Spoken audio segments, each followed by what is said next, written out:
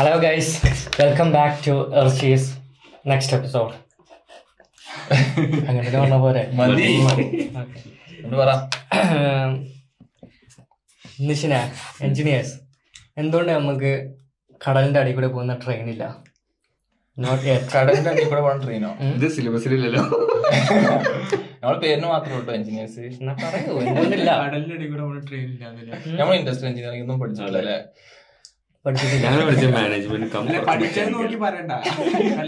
അല്ല, എവിടെ ഇല്ലാന്ന് നിങ്ങൾ ചോദിക്കണേ? ഇന്ത്യയിലില്ലാന്നാണോ അതോ ലോകത്തില്ലാന്നാണോ? നമ്മൾ മുകളിലൂടെ പോകുന്ന ഫ്ലൈറ്റ് ഉണ്ട്. ലോകത്ത് പല സ്ഥലത്തില്ല ഈ സാധനം ഉണ്ടല്ലോ. ഹൈപ്പർലൂപ്പില്ലേ? വന്നിട്ടില്ല. അല്ല, ഈ അണ്ടർഗ്രൗണ്ട് മെട്രോ ഒക്കെ അല്ലേ കടലിന്റെ അടിയിൽ കൂടെ പോണോ ഇല്ല നിങ്ങൾ പറയണേ? ഓക്കെ, 70% കടലല്ലേ ലോകത്തില്. നമ്മളവിടെ മെട്രോ കടലിന്റെ അടി കൂടെ പോകില്ല. വെള്ളത്തിന്റെ അല്ല, ഇത് പറയും 70% കടലാണ് ലോകത്തിന്റെ. ഇപ്പൊ ദുബായിലൊരു പ്രൊജക്ട് വരുന്നുണ്ട്, ഇന്ത്യ ദുബായും കണക്ട് ചെയ്യുന്നത്. അപ്പോ അത് വന്നിട്ടുണ്ടെങ്കിൽ എങ്ങനെ പറ്റും? ഇതിന്റെ അടിയിൽ പ്രഷർ ആവുമല്ലോ എത്ര അടിയിൽ പോകുമ്പോ. അതെങ്ങനെ താങ്ങാ നിഷിന?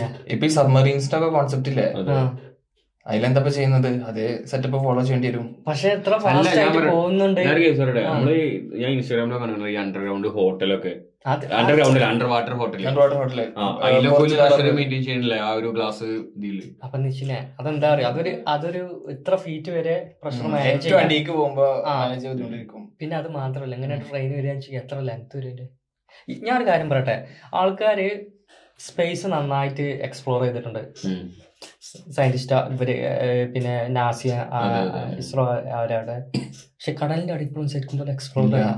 ഒരു വലിയ പോർഷൻ തന്നെ എക്സ്പ്ലോർ ചെയ്യും, ബാക്കിയുണ്ട് മോർ ദാൻ 50% എക്സ്പ്ലോർ ചെയ്തിട്ടില്ല. എന്താണ്, ആൾക്കാർക്ക് ഇൻവെസ്റ്റ്മെന്റ് ചെയ്യാൻ താല്പര്യമില്ല അല്ലേ? ഇപ്പൊ നമ്മളെ ടൈറ്റാനിക്കിന്റെ സബ്മറൈൻ തന്നെ എക്സ്പ്ലോർ ആയില്ലേ? ഇംപ്ലോഡാണ് ആയത്, ഉള്ളോട്ടാണ്. ഓക്കെ, നമ്മളെ ഇതിന്റെ മുമ്പ് ഒരു ഇൻസിഡന്റ് ഉണ്ടായി, ഏത് അറിയാം? അതന്നെ പറഞ്ഞ, അതാണ് ടൈറ്റാനിക്കിന്റെ സബ്മറൈൻ. അല്ല, അമേരിക്കയിൽ ഇപ്പോഴത്തെ അതന്നെ, അത് അതിന്റെ പേര് ടൈറ്റാനിക് കാണാൻ പോകുന്ന. ഇവരെ മിലിറ്ററി സബ്മറൈൻ മിസ്സായി. ആരുടെ അറിയോ? ഇന്തോനേഷ്യന്റെ. കണ്ടുപിടിക്കാൻ പറ്റിയില്ല, എല്ലാരും തെരഞ്ഞു നോക്കി. എത്ര മിലിറ്ററി സബ്മറൈനൊക്കെ എത്ര താഴെ പോവാ നേവിയുടെ അല്ലേ? അതൊക്കെ എങ്ങനെ കണ്ടുപിടിക്ക? സബ്മറൈൻ്റെ കേസ് പറഞ്ഞപ്പോൾ ഖത്തറിന്റെ കേസ് നിങ്ങൾ അറിഞ്ഞില്ലേ? ഞാൻ അങ്ങോട്ടാണ് വരുന്നത്.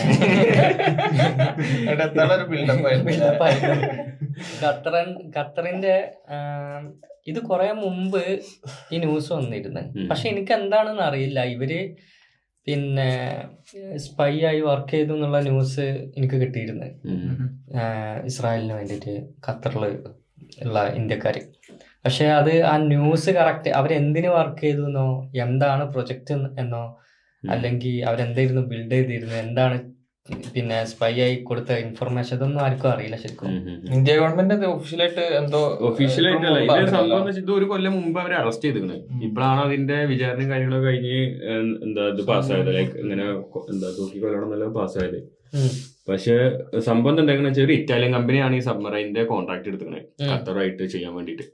അപ്പൊ ഈ ഇറ്റാലിയൻ കമ്പനിക്ക് തന്നെ വേറൊരു ഇറ്റാലിയൻ കമ്പനി ഉണ്ട് ഖത്തറിൽ തന്നെ. അപ്പൊ ഇവര് ഇങ്ങനെ ക്ലബ് ചെയ്ത് ചെയ്യാനൊരു പരിപാടിയായിരുന്നു. അപ്പോ ഓൾറെഡി ഒരു ഒമാൻ പവറിന്റെ ഒരു കമ്പനി ഉണ്ട് ഖത്തറിൽ. ആ കമ്പനി ഈ സബ്മറൈനിക്ക് വേണ്ട കുറച്ച് ടെക്നിക്കൽ സാധനങ്ങൾ, ഉള്ളിൽ കുറെ കമ്മ്യൂണിക്കേഷൻ ഡിവൈസുകളും അങ്ങനെ കുറെ സാധനങ്ങളൊക്കെ ഉണ്ടാവുമല്ലോ, അങ്ങനെ ഒരു സാധനം ഇവരാണ് ചെയ്യുന്നതെന്നാണ് ആ റിപ്പോർട്ടിൽ പറയണത്. അപ്പൊ ഈ ഒമാൻ പൗരന്റെ കമ്പനിയിൽ ഇന്ത്യക്കാരുണ്ട്. ഈ ഇന്ത്യയിൽ നിന്ന് റിട്ടയർ ആയ ഒരു കുറെ നാവികസേനയിൽ റിട്ടയർ ആയ ആൾക്കാർ ഈ കമ്പനിയിൽ വർക്ക് ചെയ്യുന്നുണ്ട്. ആ കമ്പനി നാവികർക്ക് ട്രെയിനിങ് കൊടുക്കുന്ന ഒരു കമ്പനിയാണ് ഖത്തറിലെ. അപ്പോ ഇതുപോലെ ഇവർക്ക് ഈ സാധനങ്ങളുടെ ഒക്കെ ഒരു ബ്ലൂ പ്രിന്റും കാര്യങ്ങളൊക്കെ കിട്ടിയപ്പോൾ ഇവരിത് ഇസ്രായേലിൽ ലീക്ക് ചെയ്തു എന്നുള്ളതിന്റെ ഒരു ഇലക്ട്രോണിക് കമ്മ്യൂണിക്കേഷൻ ടീം എല്ലാത്തിന്റെ ഡീറ്റെയിൽസ് ഖത്തറിന് കിട്ടിയപ്പോൾ ഇവർ അറസ്റ്റ് ചെയ്യണേ. ഈ 8 പേരിൽ ഒരാൾ മലയാളിയാണ്. നല്ല സീനിയർ ഇന്ത്യന്റെ സബ്മറീൻ ഡിപ്പാർട്ട്മെന്റിൽ വർക്ക് ചെയ്തിരുന്ന ആളുകളാണ്. 60 വയസ്സിന് മുകളിലുള്ള ആൾക്കാരാണ്. 60 വയസ്സിന് മുകളിൽ. പക്ഷെ ഈ 8 ആൾ മാത്രമല്ല, 20 ആളെന്തോ ഉണ്ട്. 8 ആളെ പിടിച്ചത്, ബാക്കി രക്ഷപ്പെട്ടു എന്നൊക്കെയാണ് കേട്ടത്. പക്ഷെ അതിന്റെ ഒരു സത്യാവസ്ഥ എനിക്ക് അറിയില്ല. പക്ഷെ നടന്നത് ഇത്രയാണ്. ഇന്ത്യൻ ഗവൺമെന്റ് അപ്പൊ ഇതിനെ ചോദിച്ചില്ല, ഞങ്ങൾക്ക് തിരിച്ചു ഞങ്ങൾ അതിന്റെ പിന്നെ ലീഗലായിട്ടുള്ള കാര്യങ്ങൾ ഇവിടെ ചെയ്തോളാം എന്നുള്ളതൊന്നും പറഞ്ഞില്ല. അവരൊന്നും പറഞ്ഞിട്ടില്ല. അവരെന്തൊക്കെയോ ഇടപെടൽ നടത്തുന്നുണ്ടെന്നാ പറഞ്ഞു. പക്ഷെ ഖത്തർ ഇതുവരെ അതിനോട് സഹകരിച്ചിട്ടില്ല. പക്ഷെ ഇതിന് മുമ്പ് ഇതുപോലെ ഒരു ഇൻസിഡന്റ് ഉണ്ടായിരിക്കണേ.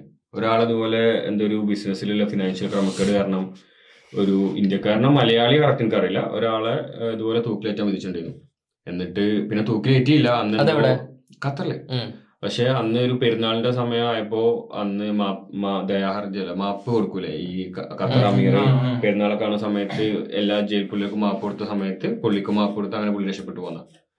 പക്ഷെ അന്ന് പുള്ളി ആദ്യം താഴെ കോടതിയിൽ നിന്നാണ് വിധി വന്നത്. മേൽക്കോടതി പോയപ്പോ അവര് എന്തോ തടവ് ഇരട്ടിപ്പിക്കുക ചെയ്തത്, മനസ്സിലായോ? അതായത് പുള്ളിക്ക് ഉണ്ടായിരുന്ന തടവ് എത്ര ഇരട്ടിപ്പിച്ചു എന്നിട്ടാണ് വധശിക്ഷ വിധിച്ചത്. അപ്പൊ ഇപ്പത്തെ കേസിൽ ഇതാണ് താഴെ കോടതിയിൽ നിന്നാണ് ഇവർക്ക് വധശിക്ഷ വിധിച്ചേക്കുന്നത്.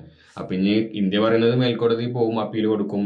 അവിടെ ഇന്ത്യൻ എംബസി ഒക്കെ ഉണ്ടല്ലോ, അപ്പൊ അവര് പറയുന്നത് അങ്ങനെയാണ്. പക്ഷെ മേൽക്കോടതി പോയാൽ ഇത് ശിക്ഷ ഇരട്ടിപ്പിക്കുവോ എന്താണെന്ന് അറിയില്ല. ഖത്തറിന്റെ പാസ്റ്റ് അങ്ങനെയാണ് പറയുന്നത്. എന്തായാലും പിന്നെ വലിയൊരു തെറ്റാണത്, മനസ്സിലായോ?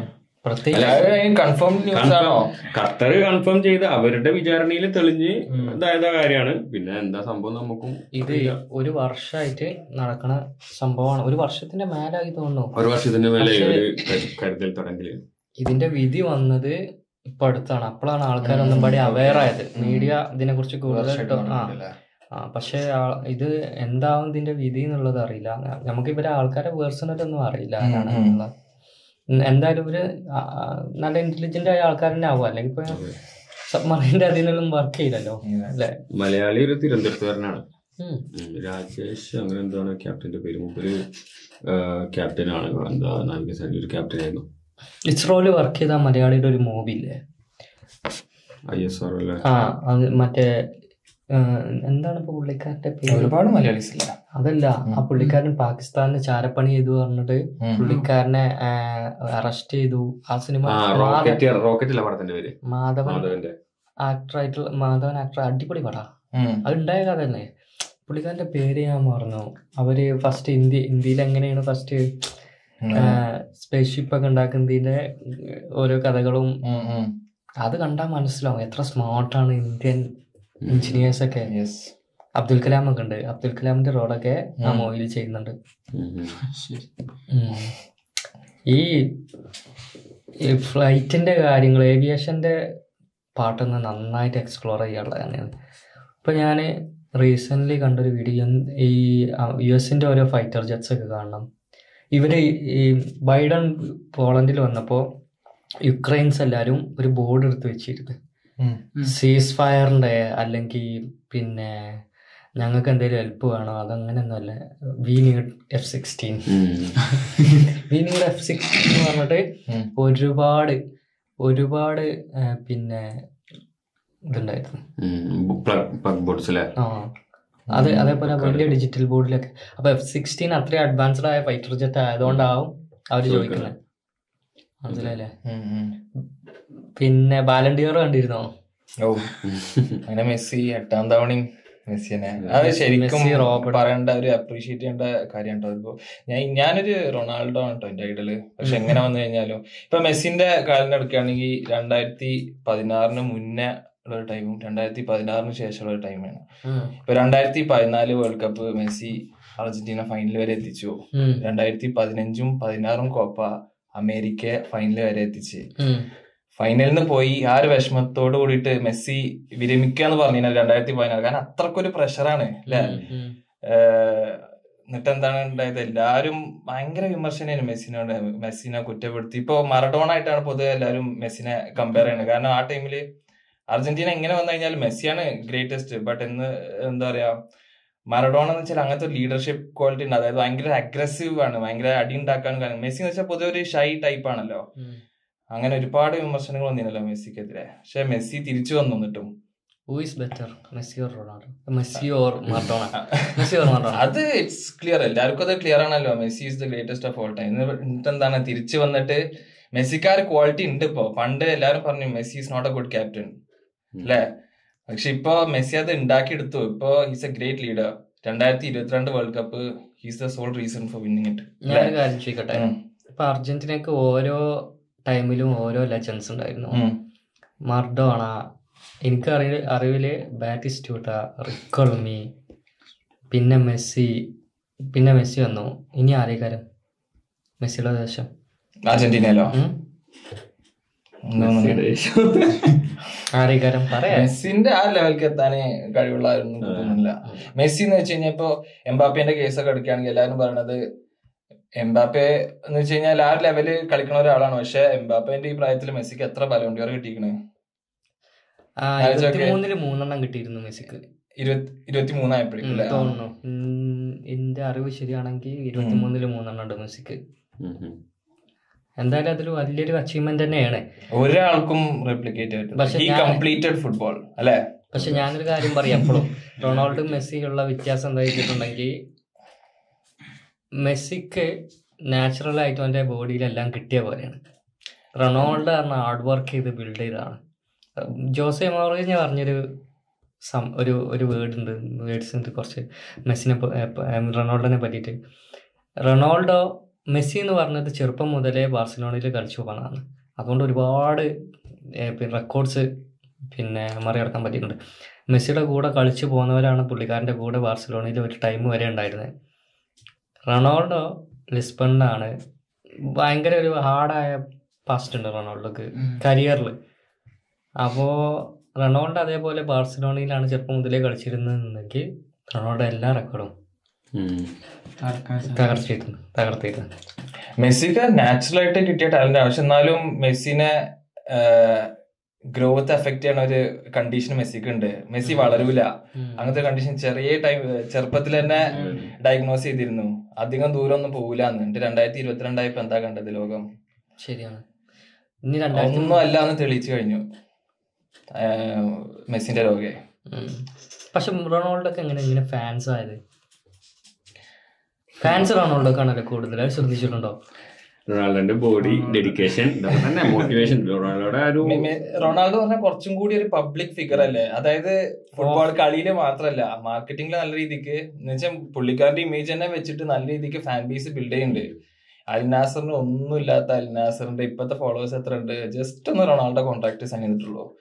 എല്ലാരും ആ ടൈമില് പറയുന്നുണ്ട് അൽനാസർ എന്ത് ഡീലാണ്, 200 മില്യൺ അല്ലെ, 200 മില്യന്റെ ഡീലാണ് ചെയ്തിട്ടുള്ളത്.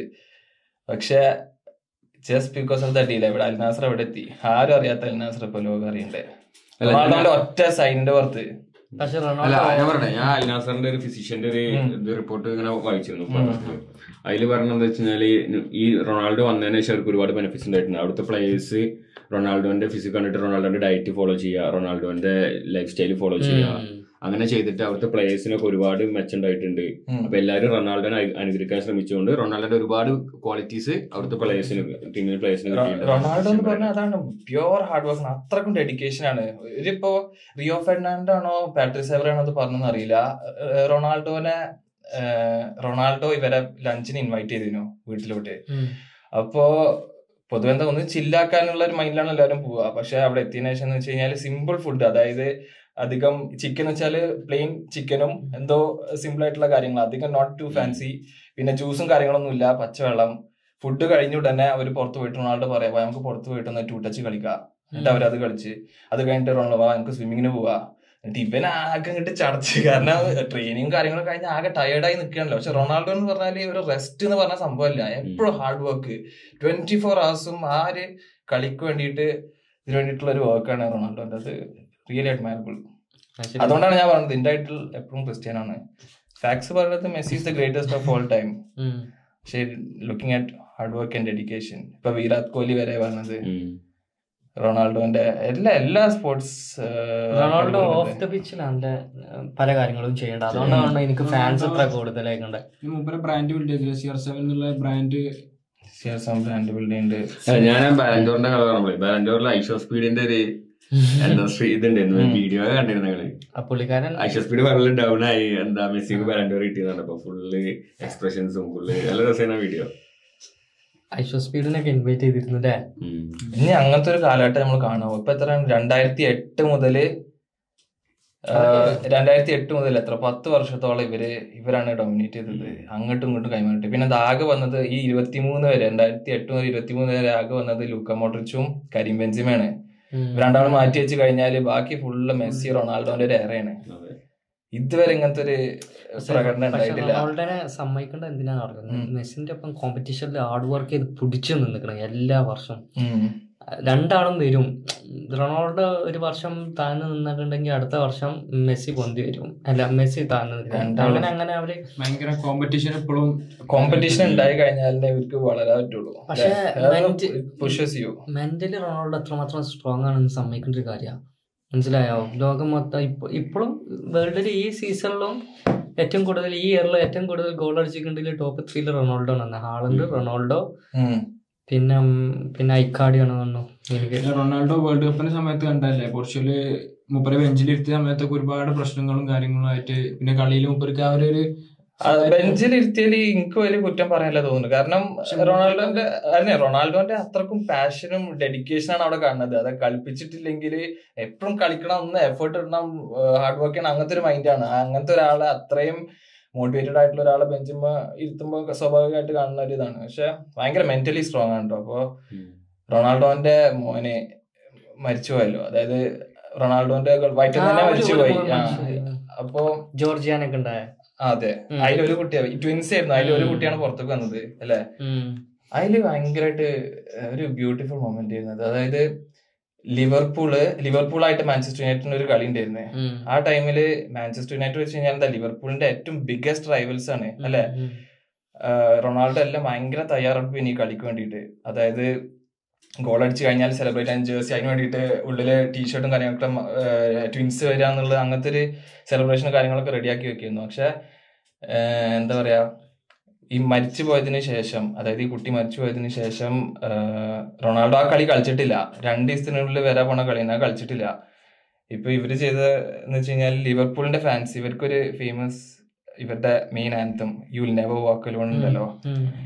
7-ാം minute Liverpool versus Manchester United 0-0 നിൽക്കുക. 7-ാം മിനിറ്റില് ലിവർപൂൾ ഫാൻസ് എല്ലാവരും, 7-ാം മിനിറ്റ് എന്ന് വെച്ചാൽ റൊണാൾഡോന്റെ ജേഴ്സി നമ്പറാണ് നമ്പർ 7. 7-ാം മിനിറ്റില് സ്റ്റേഡിയം ഫുള്ള് എണീറ്റ് നിന്നിട്ട് ഒരുമിച്ച് പാടി റൊണാൾഡോക്ക് വേണ്ടിട്ട് you will never walk alone. ആലോചിക്കണം, ലിവർപൂളിന്റെ ഏറ്റവും one of the biggest enemies Manchester യുണൈറ്റഡിന്റെ one of the star players ആണ്. That shows sports unites people അല്ലേ. ശരിയാണ്, അത് ശരിയാട്ടോ. ഭയങ്കര ഒരു എന്താ പറയാ, അങ്ങനത്തെ ഒരു മൊമെന്റ് തന്നെയാണിത്. പക്ഷെ റൊണാൾഡോ ഇൻസ്റ്റാഗ്രാമിൽ സക്സസ് ആയ റൊണാൾഡോനെ സമ്മതിക്കണം. മില്യൺസ് ഓഫ് ഫോളോവേഴ്സ് ആണ് ഓരോ മാസം. റൊണാൾഡോ കഴിഞ്ഞപ്പോ മെസ്സിയാണ് തോന്നുന്നു. പിന്നെ ഇൻസ്റ്റാഗ്രാമിന്റെ അക്കൗണ്ട് ഉണ്ട്, ഒഫീഷ്യൽ അക്കൗണ്ട്, അതിനാണ് ഏറ്റവും കൂടുതൽ ഫോളോവേഴ്സ്. പക്ഷെ റൊണാൾഡോ ഏറ്റവും കൂടുതൽ ഫോളോവേഴ്സ് ഉള്ള ഹ്യൂമൻ എന്നുള്ളത് റൊണാൾഡോ. ഫോളോവേഴ്സിന്റെ കാര്യം പറയുമ്പോൾ ആൾക്കാർ പല രീതിയിലും ഫോളോവേഴ്സിന് ഉണ്ടാക്കും. റൊണാൾഡോ ഒരു ഫുട്ബോളില് ആക്റ്റീവ് ആയതുകൊണ്ടാണ് റൊണാൾഡോ ഫാൻസ് ഉണ്ടായത്. ഓഫീസിലും റൊണാൾഡോ മോഡലിംഗ് ഒക്കെ ആയിട്ടുണ്ട്. അതാണ് നല്ല രീതിക്ക് തന്നെ പേഴ്സണൽ ബ്രാൻഡ് ബിൽഡ് ചെയ്തിട്ടുണ്ട് റൊണാൾഡോ. ആ രീതിക്ക് തന്നെയാണ് ഇങ്ങനെ ഫോളോവേഴ്സ് കൂടിയിട്ടില്ല. ഇപ്പൊ റൊണാൾഡോയുടെ എക്സ് ഗേൾ ഫ്രണ്ട് ഉണ്ടായിരുന്നല്ലോ, ഐറീന ഷെയ്ക്ക്, അറിയോ? ഐറീന ഷെയ്ക്ക് എന്ന് വെച്ച് കഴിഞ്ഞാല് അവര് ബ്രേക്കപ്പ് ആയിരുന്നിട്ട് എന്താണ് ജോർജിന റോഡ്രിഗസ് വന്നത് അല്ലെ. അപ്പൊ ഐറീന ഷെയ്ക്ക് ഒരു പോസ്റ്റ് ഇട്ടിരുന്നു ബ്രേക്കപ്പിന് ശേഷം, if you only know me as Ronaldo's girl friend unfollow മീന്ന്. എന്ന് വെച്ചാല് ഐറീന ഷെയ്ക്കിന് തെളിയിക്കേണ്ടിയിരുന്നു ഇന്നെ അറിയപ്പെടുന്നത് റൊണാൾഡോന്റെ ഗേൾ ഫ്രണ്ട് ആയിട്ടല്ല, I M known for myself എന്നുള്ള രീതിക്ക് ആ ഒരു ഇമേജ് കൊണ്ടുവരാൻ വേണ്ടിയിട്ട് ഐറീന ഷെയ്ക്ക് ഇട്ട പോസ്റ്റ് ആയിരുന്നു, if you know me as Ronaldo's girl friend unfollow മീന്ന്. എന്താ പറ്റിയത്? വിത്തിൻ ഡേയ്സ് ഒറ്റയടിക്ക് millions of followers cut. That shows Ronaldo's influence. അപ്പൊ ഫോളോവേഴ്സിന്റെ കാര്യം അതാ പറഞ്ഞ, ആൾക്കാർ പല രീതിയിലും ഫോളോവേഴ്സിനെ ഉണ്ടാക്കും. കിം കർദാഷിയാനെ അറിയില്ലേ? പുള്ളിക്കാരത്തി ഫസ്റ്റ് ഒരു ഏറ്റവും വലിയൊരു സെലിബ്രിറ്റി സെക്സ് ടൈപ്പ് റിലീസ് ചെയ്ത് ഫേമസ് ആയതാണ് കിം കർദാഷിയാൻ. ഈ കിം കർദാഷിയാൻ റീസെന്റ് പുള്ളിക്കാരത്തിക്ക് ഒരു ബ്രാൻഡ് ഉണ്ട്, സ്കിംസ് പറഞ്ഞിട്ട്, ഷേപ്പ് വിയർ, അണ്ടർവിയർ ഒക്കെ. അത് റീസെന്റ് NBA ആയിട്ട്, NBA ബാസ്കറ്റ് ഇല്ലേ, അത് ആയിട്ടിട്ട് ഡീല് വെച്ച് മെൻസിന്റെയും വുമൻസിന്റെയും അണ്ടർവെയർ അവരെ പ്രൊവൈഡ് ചെയ്യാം, പാർട്ണർഷിപ്പ്, കൊളാബറേഷൻ. അപ്പോ ഞാനൊരു കമന്റ് കണ്ടു ഈ പോസ്റ്റ് ഇട്ടപ്പോ, ഒരാൾ എഴുതിയതാണ്, girls this is what you get if you release your sex type. അവിടെ എത്തിന്ന് ആലോചിക്കണം. അത് ചിന്തിക്കേണ്ട ഒരു കാര്യമാണ്, മനസ്സിലായില്ലേ? കിം കാർഡാഷിയാൻ സെക്സ് ടൈപ്പ് റിലീസ് ചെയ്തു, ഇവിടെ എത്തി, മനസ്സിലായി. $4 ബില്യൺ ആണ് ഇന്ന് സ്കിംസിന്റെ വാല്യുവേഷൻ. 4 ബില്യൺ സ്കിംസ് മാത്രം. അവൾക്ക് എത്ര ഫോളോവേഴ്സ് ഉണ്ട്? ഓൾമോസ്റ്റ് 400 മില്യൺ ആണോ 300 മില്യൺ ആണോ എന്നറിയില്ല, ഉണ്ട്. മനസ്സിലായില്ലേ? അപ്പോൾ ഓരോരുത്തർ അവരെ ബ്രാൻഡ് ബിൽഡ് ചെയ്യണമെന്നുണ്ടെങ്കിൽ പല രീതിയിലാണ്. ഈ ഒരു 2000-ലൊക്കെ ഇങ്ങനത്തെ ആൾക്കാർ, ഈ കോമേഡിയൻസ് അവരൊക്കെ വന്നിരുന്ന ടെലിവിഷൻ പ്രോഗ്രാംസിലായിരുന്നു പല രീതിയിലും. ഇപ്പൊ എങ്ങനെയൊക്കെ ഇപ്പൊ പൊട്ടത്തരം കാട്ടിയാലും ബ്രാൻഡ്സ് ബിൽഡ് ആവും, മനസ്സിലായില്ലേ? ഇപ്പൊ ഐഷോ സ്പീഡിന്റെ ഇത് അങ്ങനെ സ്ട്രീമറായിട്ട് തൊപ്പി ഓരോന്ന് കാണിച്ചു കൂട്ടിയിട്ട് ഇങ്ങോട്ട് ക്ലിക്ക് ആവുന്നേ. ഐഷോ സ്പീഡിന്റെ മലയാളം വെർഷനാണ്, മനസ്സിലായില്ലേ? തൊപ്പി റിബൽ എന്നുള്ള രീതിയിലാണ് ആൾക്കാര് ഈ യങ് ആയിട്ടുള്ള, എന്താ പറയുക, ഒരു ഏജിനും അപ്പുറത്തുള്ള ആൾക്കാർക്ക് ഡൈജസ്റ്റ് ചെയ്യാൻ പറ്റില്ല തൊപ്പിനെ. ഒരു സെറ്റ് ഓഫ് ഏജ് ഗ്രൂപ്പിന് മാത്രമേ ഡൈജസ്റ്റ് ആവുള്ളൂ. അത് അവരുടെ ഇടയിൽ നിന്ന് ഒരു റിബൽ എന്നുള്ള രീതിയിലാണ് അവർ തൊപ്പിനെ കാണുന്നത്.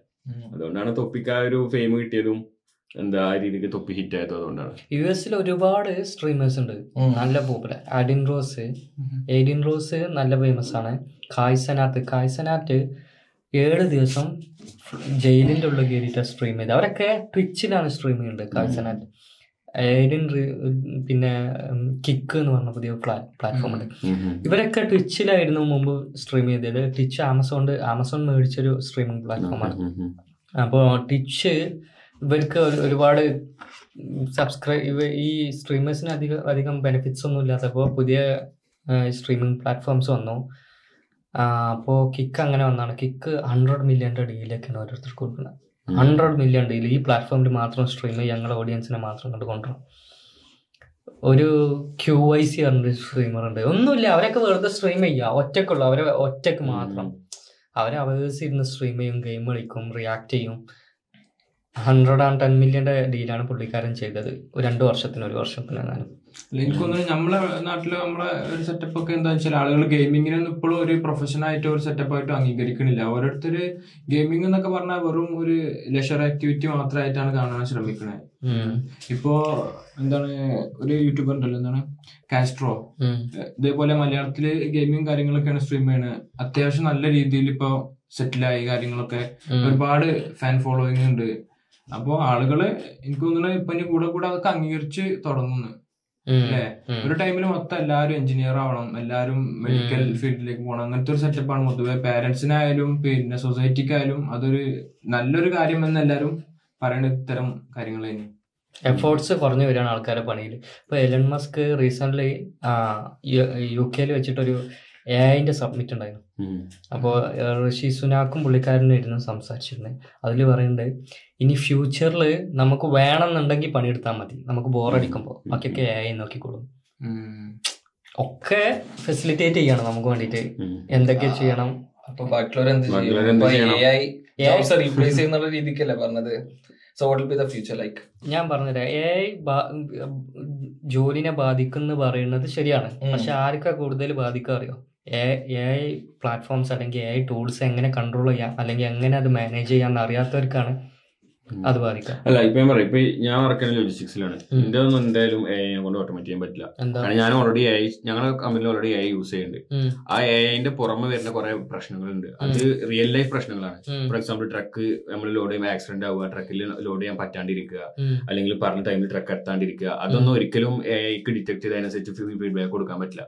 അത് നമ്മള് ഹ്യൂമൻ ഇന്റർവെൻഷൻ ഇപ്പം നെസസറി ആണ്. കാരണം അത് റിയൽ ടൈം ആയിട്ട് അപ്പൊ തന്നെ ഡാറ്റ മീൻസ് അവിടെ എന്താണ് ഇൻസിഡന്റ് നടന്നത് അതിനനുസരിച്ചൊരു ഇൻപുട്ട് നമ്മൾ കൊടുക്കണം. പക്ഷെ അതെന്ന് പറഞ്ഞു കഴിഞ്ഞാല് ഇപ്പൊ നമുക്ക് അതുപോലത്തെ റീസെന്റ് ഇൻസിഡൻസ് ഉണ്ടാവാം, അല്ലെങ്കിൽ യൂണിക് ആയിട്ട് ഇൻസിഡന്റ് ആവാം.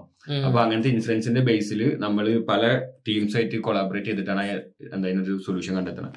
അപ്പൊ അത് എന്റെ അഭിപ്രായത്തിൽ എന്തായാലും ഒരു ഹ്യൂമൻ ഇന്റർഫെയർ ഇല്ലാതെ ഒരിക്കലും അത് അത്രയും മീൻസ് ഒരു അൺടച്ചബിൾ ആയിട്ട് ഉള്ളൊരു സൊല്യൂഷൻ അവിടെ കണ്ടുപിടിക്കാൻ പറ്റില്ല. AI മാത്രം ചെയ്യാൻ പറ്റാത്തൊരു ഫീൽഡാണ് ഇപ്പൊ ഞാൻ ലോജിസ്റ്റിക്സിൽ വർക്ക് ചെയ്യുന്ന ഫീൽഡ്. എന്റെ അഭിപ്രായത്തിൽ അതൊക്കെ വരുന്നതുകൊണ്ട് എന്താ വെച്ചാൽ അതൊരു എനിക്ക് വലിയൊരു ടാസ്ക് ആയിട്ട് തോന്നുന്നില്ല. മനസ്സിലായോ? എന്റെ അഭിപ്രായത്തില് കുറച്ച് ഓൾമോസ്റ്റ് ഹ്യൂമൻലി പോസിബിൾ ആയിട്ടുള്ള എല്ലാ കാര്യങ്ങളും AI ചെയ്യും. ഇപ്പൊ AI വർക്ക് ചെയ്യണമെന്ന് വെച്ചാൽ ഇപ്പൊ ഒരുപാട് കാറ്റിനെ ഡിറ്റക്ട് ചെയ്യണം. അപ്പൊ ഒരുപാട് കാറ്റിന്റെ ഇമേജസ് നമ്മൾ അപ്ലോഡ് ചെയ്യുമ്പോൾ അപ്പൊ AI ഡിറ്റക്ട് ചെയ്യണം ഇതാണ് കാറ്റ്. അപ്പൊ അതേപോലെ എനിക്ക് തോന്നുന്നു ഇങ്ങനത്തെ ഇൻസിഡൻസ് ഒരുപാട് എന്ത് സംഭവിച്ചു ആ ഇൻസിഡൻസിന്റെ റിസൾട്ടും കാര്യങ്ങളൊക്കെ പറയും. ചിലപ്പോ AIക്ക് അത് ഇപ്പൊ റീസെന്റ് ഒരു ഇൻസിഡന്റ് നടന്നു അത് എങ്ങനെ ആക്ഷൻ ചെയ്യണം എന്നുള്ളത് ചിലപ്പോ AIക്ക് പറ്റില്ല. ഇതിപ്പോഴും AI റെവല്യൂഷൻ സ്റ്റാർട്ടിംഗ് ആണല്ലോ. അതായത് ഇനിയിപ്പോ ഫ്യൂച്ചറിൽ എങ്ങനെ ആക്കും ഇത് ഇങ്ങനെ അഡ്വാൻസ് ചെയ്ത് വരാൻ പോണുള്ളൂ. ഇപ്പൊ തന്നെ GPT-4 എത്രങ്ങാനും പ്ലഗിൻസും കാര്യങ്ങളും വെബ് ബ്രൗസിംഗ് വന്നിട്ടുണ്ട്.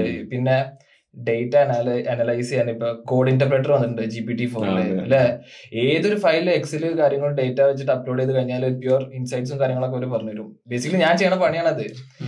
അല്ല ഞാനിപ്പോ ടെസ്റ്റ് ചെയ്ത് നോക്കി ആസ് ഓഫ് നൗ അതിന് റീപ്ലേസ് ചെയ്യാൻ പറ്റൂല. പക്ഷെ ഇതിങ്ങനെ ഡെവലപ്പ് ചെയ്ത് വന്നു കഴിഞ്ഞാൽ it can become proper data analyst.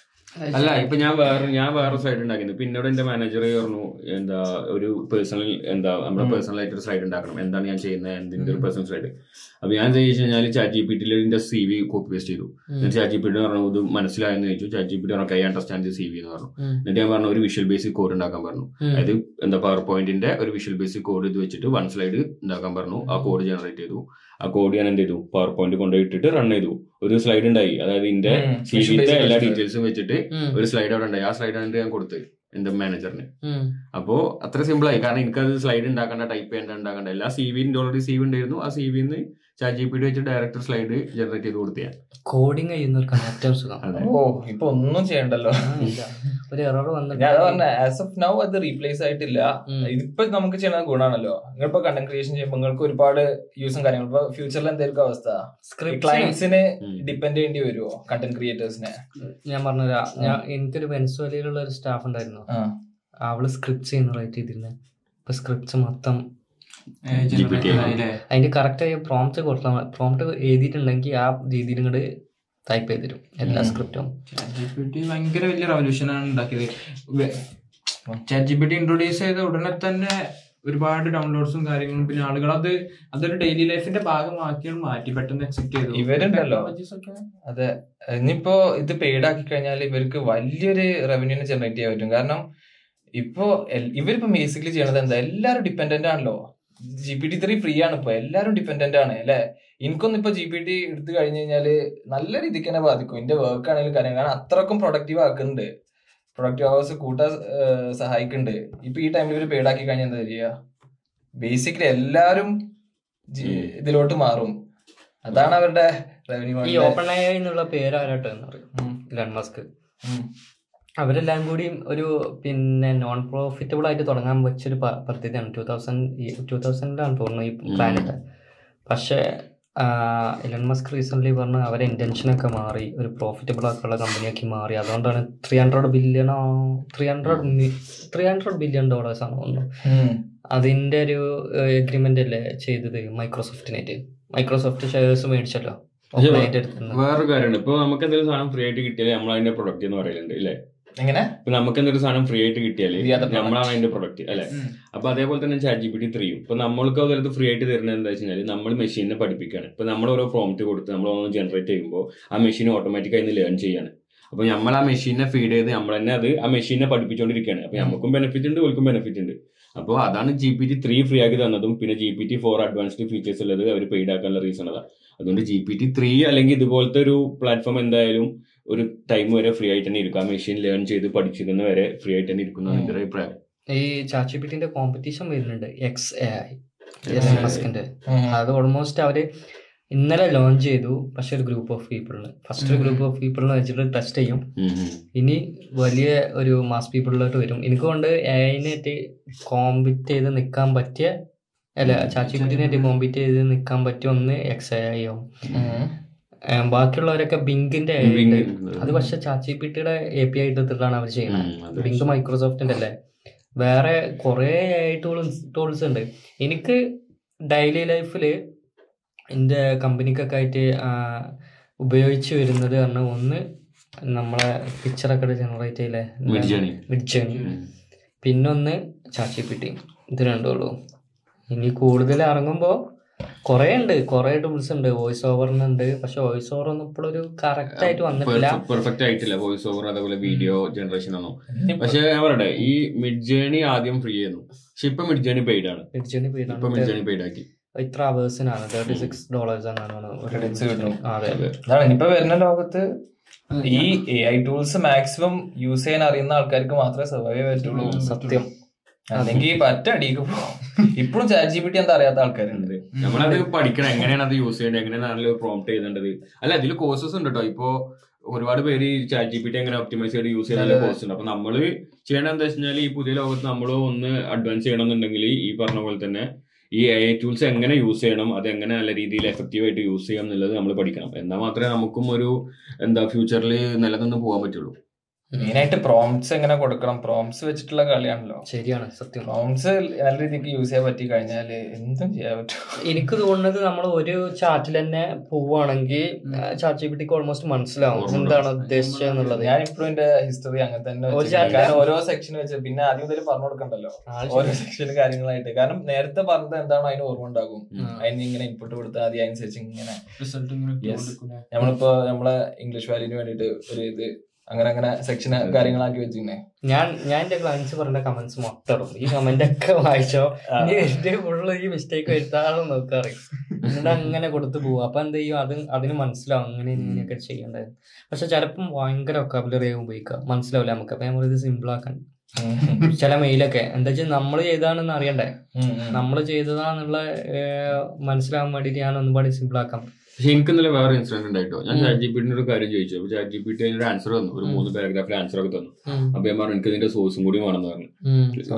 Source കിട്ടൂല. അപ്പൊ എന്നോട് പറഞ്ഞു ഇതിന്റെ സോഴ്സ് എനിക്ക് തരാൻ പറ്റില്ല, ഞാൻ അങ്ങനെ പല പ്ലാറ്റ്ഫോമിന്നും പല ഇതിനും ജനറേറ്റ് ചെയ്തെടുത്തൊരു സിസ്റ്റമാണ്, അതുകൊണ്ട് ഇതിന് നിങ്ങൾക്ക് സോഴ്സ് തരാൻ പറ്റില്ല. ബേസിക്കലി ChatGPT ഒരു ലാംഗ്വേജ് മോഡലാണ്. പല സോഴ്സിനും ഒരുപാട് ഇൻഫർമേഷൻ ഫീഡ് ചെയ്തിട്ട് അതെല്ലാം കൂടി അനലൈസ് ചെയ്ത് അതിന്റെ ഒരു ഔട്ട്പുട്ടാണ് നമുക്ക് കിട്ടുന്നത്. ബേസിക്കലി അതിനൊരു സോഴ്സ് ഇല്ല. GPT-4 ബ്രൗസ് ചെയ്തിട്ട് തരുമോ? GPT-4 അതെ, അതായത് ഏത് ലിങ്ക് നിന്നാണോ കിട്ടിയത് അതിന്റെ സോഴ്സ് കറക്റ്റ് തരും. ബേസിക്കലി ബിങ് വെച്ച് സെർച്ച് ചെയ്തിട്ടാണ്, പക്ഷെ എത്രത്തോളം ആക്യുറേറ്റ് ആണെന്ന് പറയാറ്റില്ല. News sources പലതുണ്ടല്ലോ. ഇമേജ് അപ്ലോഡ് ചെയ്താൽ എന്ത് നമുക്ക് കൊടുക്കാൻ പറ്റും. ബേസിക്കലി ഒരു ടൂൾ ബോക്സ് കൊടുത്തു കഴിഞ്ഞിട്ട് ഞാൻ എങ്ങനെയാണ് എനിക്ക് സൈക്കിൾ റിപ്പയർ ചെയ്യാന്ന് ചോദിച്ചു കഴിഞ്ഞാല് ഈ ടൂൾ ബോക്സിൽ ഇന്ന സാധനം റിപ്പയർ ചെയ്തിട്ട് കറക്റ്റ് പറഞ്ഞാൽ ജസ്റ്റ് ഇമേജസ് വെച്ചിട്ട് ഇങ്ങനെ ഒരു സൈക്കിള് റിപ്പയർ ചെയ്യിക്കണ വരെ നമുക്ക് ചെയ്യിക്കാൻ പറ്റും. അത്രത്തോളം അഡ്വാൻസ്ഡ് ആയിക്കണ AI. ഇനിയിപ്പോ ഫ്യൂച്ചറിൽ എന്തായിരിക്കും, ഇത് just starting of AI revolution ആണ്. എത്ര പെട്ടെന്നാവുന്നില്ലേ. ഇപ്പൊ കഴിഞ്ഞ വർഷം NFTs പോയി. NFT-കാരെല്ലാം AIക്ക് മാറി. AIന്റെ ഓരോ പ്രോജക്ട്സ്, AIന്റെ ടോക്കൺസ്. ഇപ്പൊ ഈ ഓപ്പൺ ഐയുടെ ഫൗണ്ടർ ഉണ്ട് സാം ആൾട്ട്മാൻ. പുതിയ പ്രൊജക്ട് എന്താ അറിയാം, വേൾഡ് കോയിൻ എന്ന് പറഞ്ഞിട്ട്. വേൾഡ് കോയിൻ ഒരു ഡിവൈസ് ഉണ്ട്, അതിന്റെ വാലറ്റ് ഒരു ഡിവൈസ് ആണ്. ആ ഡിവൈസ് വെച്ചിട്ട് നമ്മളെ കണ്ണ് സ്കാൻ ചെയ്തിട്ട് ആ സ്കാൻ ചെയ്ത ഒരാൾക്കൊരു വാലറ്റ് ഉപയോഗിക്കാൻ പറ്റുള്ളൂ. ആ കണ്ണാണ് സ്കാൻ ചെയ്തിട്ടാണ് അത് ഓപ്പൺ ചെയ്യുന്നത്. നമ്മളെ സീഡ് പ്രൈസ് വികാരം മെറ്റമാസ്കിലൊക്കെ സീഡ് പ്രൈസിന്റെ പകരം ഇത് കണ്ണാണ്. ഇനി ഈ ഡിവൈസിൽ സീഡ് പ്രൈസ് ഉണ്ടോന്ന് അറിയില്ല, പക്ഷെ ഇത് സ്കാൻ ചെയ്യുന്നതാണ്. ഞാൻ എന്തായാലും ഉപയോഗിക്കാൻ പോകുന്നില്ല. എന്താ വെച്ചിട്ടുണ്ടെങ്കിൽ ഇവർക്ക് നമ്മളെ ഡാറ്റ കിട്ടുകയാണ്, മനസ്സിലായോ? അപ്പൊ ഈ വേൾഡ് കോയിൻ ഇപ്പൊ ഒരുപാട് ആഫ്രിക്കൻ കൺട്രീസിലൊക്കെ, കെനിയ അവിടെ ഒക്കെ ഉണ്ട്, നന്നായിട്ട് വരുന്നുണ്ട്. അപ്പോൾ അതൊരു ഫ്യൂച്ചറാണ്. നല്ല രസമുണ്ട് ആ സംഭവം, ഒരു ഇതായിട്ട് ഇങ്ങനെ ഒരു ഇതൊക്കെ ആയിട്ട്. അപ്പോൾ ക്രിപ്റ്റോ ഇപ്പോഴും ടെക്നിക്കൽ പാർട്ട് നോക്കുകയാണെന്ന് വെച്ചാൽ ക്രിപ്റ്റോന്റെ അത് നന്നായിട്ട് വളർന്നു വരുന്നുണ്ട്. ഇപ്പോൾ ട്വിറ്ററിന്റെ പിന്നെ ഫൗണ്ടർ ഇല്ലേ, പുള്ളിക്കാരന്റെ പേരെന്തായിരുന്നു, ട്വിറ്ററിന്റെ ഫൗണ്ടറിന്റെ എന്തോ ഒരു ജാക്കല്ലേ, പുള്ളിക്കാരൻ ബിറ്റ്കോയിൻ ലൈറ്റ്നിങ് നെറ്റ്വർക്ക് ഉണ്ട്, ഫാസ്റ്റസ്റ്റ് ട്രാൻസ്ഫർ ആക്കാൻ വേണ്ടിയിട്ട്. അതിന്റെ ഒരു വാലറ്റ് പുള്ളിക്കാരന്റെ ഉണ്ട്. അവരൊക്കെ നല്ല പ്രോഫിറ്റിലാണ് ഈ ക്വാർട്ടറിലൊക്കെ അവരെ ബിസിനസ് റൺ ചെയ്യുന്നത്. അപ്പൊ ക്രിപ്റ്റോ സംഭവം ഇപ്പോഴും ബിയർ മാർക്കറ്റ് ആണെന്നുണ്ടെങ്കിലും ഇതിന്റെ ടെക്നിക്കൽ സൈഡ് അല്ലെങ്കിൽ പിന്നെ ഇങ്ങനത്തെ ട്രാൻസാക്ഷൻ, ഇങ്ങനത്തെ ആപ്സ്, പ്രൊജക്ട്സ് ഒക്കെ നടക്കുന്നവർ ഇപ്പോഴും അത് പ്രോഫിറ്റിൽ തന്നെയാണ് അവരെ കമ്പനിക്ക് റൺ ചെയ്യുന്നത്. എന്താ വെച്ചാൽ യൂസേഴ്സ് ഇപ്പോഴും ഉണ്ട്. ഒപ്റ്റിമിസ്റ്റിക് ആണോ ക്രിപ്റ്റോയുടെ ഫ്യൂച്ചറിനെ പറ്റി? എന്തായാലും എന്താ വെച്ചാൽ ഡീസെൻട്രലൈസ്ഡ് ആയിട്ടുള്ള ഒരു സിസ്റ്റമാണ് ആൾക്കാർക്ക് വേണ്ടത്. കൂടുതൽ ആൾക്കാർ മീഡിയനെ ട്രസ്റ്റ് ചെയ്യാതിരിക്കുമ്പോൾ, ഗവൺമെന്റിനെ ട്രസ്റ്റ് ചെയ്യാതിരിക്കുമ്പോൾ അവർക്ക് വേണ്ടത് ഡീസെൻട്രലൈസ്ഡ്. ഗവൺമെന്റ് ഇതിനെ ഓപ്പോസ് ചെയ്യണം അല്ലെ? എക്സാക്ട്ലി. ഇപ്പൊ ഇന്ത്യയിൽ തന്നെ ഒരുപാട് ഇപ്പൊ ക്രിപ്റ്റോ ഇന്ത്യയിൽ ഒരു റെഗുലേറ്റഡ് ഫൈനാൻഷ്യൽ അസറ്റ് ആണ് അല്ലെ? ഈ ഇന്ത്യയിൽ ഇപ്പോ വോൾഡ് എന്ന് പറഞ്ഞൊരു പ്ലാറ്റ്ഫോം പൂട്ടി പോയിട്ടില്ല. വോൾഡിനെ പറ്റി അറിയോ? ഒരുപാട് യൂട്യൂബേഴ്സ് പ്രൊമോട്ട് ചെയ്തിരുന്നു വോൾഡ് പ്ലാറ്റ്ഫോം. പക്ഷെ വോൾഡ് ഇപ്പൊ പൂട്ടിപ്പോയി. ബേസിക്കലി അതൊരു ക്രിപ്റ്റോ കറൻസി എക്സ്ചേഞ്ച് ആയിരുന്നു. അതിന്റെ കാരണം എന്താ? ഇപ്പൊ ഈ ബെയർ മാർക്കറ്റ് വന്നല്ലോ. എല്ലാരും ഇപ്പൊ ഏതൊരു ഫൈനാൻഷ്യൽ ഇൻസ്റ്റിറ്റ്യൂഷനും നിലനിന്ന് പോണെങ്കിൽ ഈ ബേസിക്കലി നമ്മൾ കൊടുക്കുന്ന ബാങ്കിലൊക്കെ നമ്മൾ കൊടുക്കുന്ന ഡെപ്പോസിറ്റ്സ് വെച്ചിട്ടാണ് അവര് വേറെ ആൾക്കാർക്ക് ലോൺ കൊടുക്കുന്നത്, ബിസിനസ്സിന് ലോൺ കൊടുക്കുന്നത്. അങ്ങനെയാണ് ഈ ബാങ്കിങ് സിസ്റ്റം ഫ്ലറിഷ് ചെയ്യണത്. ഈ ബാങ്കിലിട്ട് എല്ലാ ആൾക്കാരും ഒറ്റയടിക്ക് പൈസ വലിച്ചു കഴിഞ്ഞാൽ ബാങ്കിന് കൊടുക്കാൻ പൈസ ഉണ്ടാവില്ല. ബാങ്ക് അവിടെ പൂട്ടി പോകും. അതേ ഒരു അവസ്ഥയാണ് വോൾഡിന് വന്നത്. അങ്ങനെയാണ് വോൾഡ് പൂട്ടിപ്പോയത്. എന്ന് വെച്ച് കഴിഞ്ഞാല് ക്രിപ്റ്റോന്റെ നല്ലൊരു ബെയർ മാർക്കറ്റ് ഒന്നല്ല, ഭയങ്കര ഫിയർഫുൾ ആയിരുന്നു. എല്ലാവരും ഒറ്റയടിക്ക് വലിക്കാൻ തുടങ്ങി. പിന്നെ റെഗുലേഷൻസ് 30% ടാക്സ് ആയിട്ടാണ് ഇന്ത്യ അനൗൺസ് ചെയ്തത്. ഓടി വന്നപ്പോ മൊത്തത്തിൽ സെന്റിമെന്റ്സ് നെഗറ്റീവ് ആയി കഴിഞ്ഞപ്പോ എല്ലാരും വന്ന് വലിക്കാൻ തുടങ്ങി. കൊടുക്കാൻ പൈസ അല്ല, ബാങ്ക്രപ്സി, അങ്ങനത്തെ ഒരു സിറ്റുവേഷൻ ആയി. ഇപ്പോ സാം ബാങ്ക്മാൻ-ഫ്രീഡ് ഉണ്ട്, FTX ഫൗണ്ടർ. പുള്ളിക്കാരൻ ആൾക്കാരെ FTX പറഞ്ഞത് വേൾഡില് US ഏറ്റവും ടോപ്പ് ലീഡിങ് എക്സ്ചേഞ്ച് ആയിരുന്നു. അതിൽ ഒരുപാട് ആൾക്കാർ നല്ല കോയിൻസ് എല്ലാം ഇട്ടിരുന്നു. ഈ സാം ബാങ്ക്മാൻ-ഫ്രീഡ് എന്താ ചെയ്തിരുന്ന, പുള്ളിക്കാരൻ ഈ പൈസ എല്ലാം എടുത്തിട്ട് ഇൻവെസ്റ്റ് ചെയ്യും. എല്ലാ പൈസയും അവിടെ ഇവിടെയും ഒരുപാട് സ്ഥലങ്ങൾ റിയൽ എസ്റ്റേറ്റ് ചെയ്ത്. എന്താ വെച്ചാൽ പുള്ളിക്കാരൻ വിചാരിച്ചിരുന്ന ക്രിപ്റ്റോ തന്നെ അങ്ങനെ പോകുന്നായിരുന്നു. ലാസ്റ്റ് ഇവരുടെ അടുത്ത് ലിക്വിഡ് ഉണ്ടായിരുന്നില്ല ആൾക്കാർക്ക് കൊടുക്കാൻ വേണ്ടിയിട്ട്. വിഡ്രോ ചെയ്തപ്പോ ഇത് കണ്ടുപിടിച്ചത് ആരെയും വെച്ചിട്ടുണ്ടെങ്കിൽ ബൈനാൻസിന്റെ ഫൗണ്ടറാണ്. ബൈനാൻസിന്റെ ഫൗണ്ടറിന് എന്താ ഒരു ഇൻവെസ്റ്റ്മെന്റ് ഉണ്ട് ഇവരെ. FTXന്റെ FTT ടോക്കൺ എന്നൊരു ടോക്കൺ ഉണ്ട്. അതില് ഒരു നല്ലൊരു ഷെയർ ഉണ്ട്. പുള്ളിക്കാരൻ എന്താ ചെയ്തു, പുള്ളിക്കാരൻ ഇതാണ് ട്വീറ്റ് ചെയ്തു. അന്ന് മുതൽ തുടങ്ങിയതാ SBF എന്ന് പറഞ്ഞ സാം ബാങ്ക്മാൻ-ഫ്രീഡിന്റെ ഷോട്ട്. അപ്പൊ ഈ SBF അന്ന് മുതൽ $6 ബില്യൺ ഷോട്ട് എങ്ങനെ വന്നു, 6 or 7 ബില്യൺ ആൾക്കാർക്ക് വിഡ്രോ ചെയ്യാൻ പറ്റുന്നില്ല. ഇതെല്ലാം സ്റ്റക്കായി പൈസ. എത്ര ആൾക്കാർക്ക് പൈസ പോയിട്ടുണ്ടാവും. പിന്നെ അയാൾക്ക് എന്നിട്ട് എന്താ, മിനിഞ്ഞാന്നാണ് അയാളെ വിധി വന്നത്. 105 വർഷം പ്രിസണില്. പുള്ളിക്കാരൻ ഡെമോക്രാറ്റിക് പാർട്ടിനെ ഫുൾ ആയിട്ട് ഫണ്ട് ചെയ്തു. സെക്കൻഡ് ലാർജസ്റ്റ് ഫണ്ടർ ആയിരുന്നു ബൈഡൻ കമലാ ഹാരിസിന്റെ ഇതില് ക്യാമ്പയിനില്. Second largest funder. അങ്ങനെയുള്ള ഒരാള് ഒരു സപ്പോർട്ടും അയാൾക്ക് കിട്ടിയില്ല പറഞ്ഞാൽ കയ്യിൽ നിന്ന് അത്രയും നോക്കി. ഫസ്റ്റ് $200 മില്യൺ ബോണ്ടിൽ ആളെ പുറത്തിറക്കി. പക്ഷെ അതിലൊന്നും നിന്നില്ല. എന്താ വെച്ചാൽ ആൾക്കാർക്ക് അത്രയും ഇതൊന്നും പബ്ലിക്കലി പുറത്തായ ഒരു കാര്യമാണ്. എല്ലാ ഡാറ്റയും ആൾക്കാരുടെ അടുത്തുണ്ട്. അതാണ് ക്രിപ്റ്റോയിൽ അങ്ങനെ സ്കാം ചെയ്തിട്ടുണ്ട്. എത്രങ്ങാനും വലിയ പ്രൊജക്ട് ഉപയോഗിക്കുന്നത്. ഒരുപാട് ലൂണിലൊക്കെ പൈസ പോയിട്ട് ഇഷ്ടം പോലെ. എന്താ വെച്ചാൽ ഇതിന്റെ ആളിപ്പോഴും ജയിലിലാണ്. എത്രങ്ങാനും പ്രൊജക്ട്.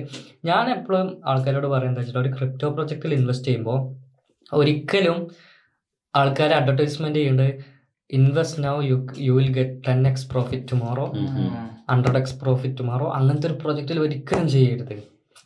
എന്തായാലും വൈറ്റ് പേപ്പർ നോക്കുക ഏത് പ്രൊജക്റ്റിന്റെയും. ആ വൈറ്റ് പേപ്പറിൽ അവരെ ലോങ് ടൈം പ്ലാൻ എന്തൊക്കെയാ നോക്കുക. അവർ റീസെന്റ് ഏതൊക്കെ പ്ലാൻ അതിൽ എക്സിക്യൂട്ട് ചെയ്തിരിക്കുന്നത് നോക്കുക.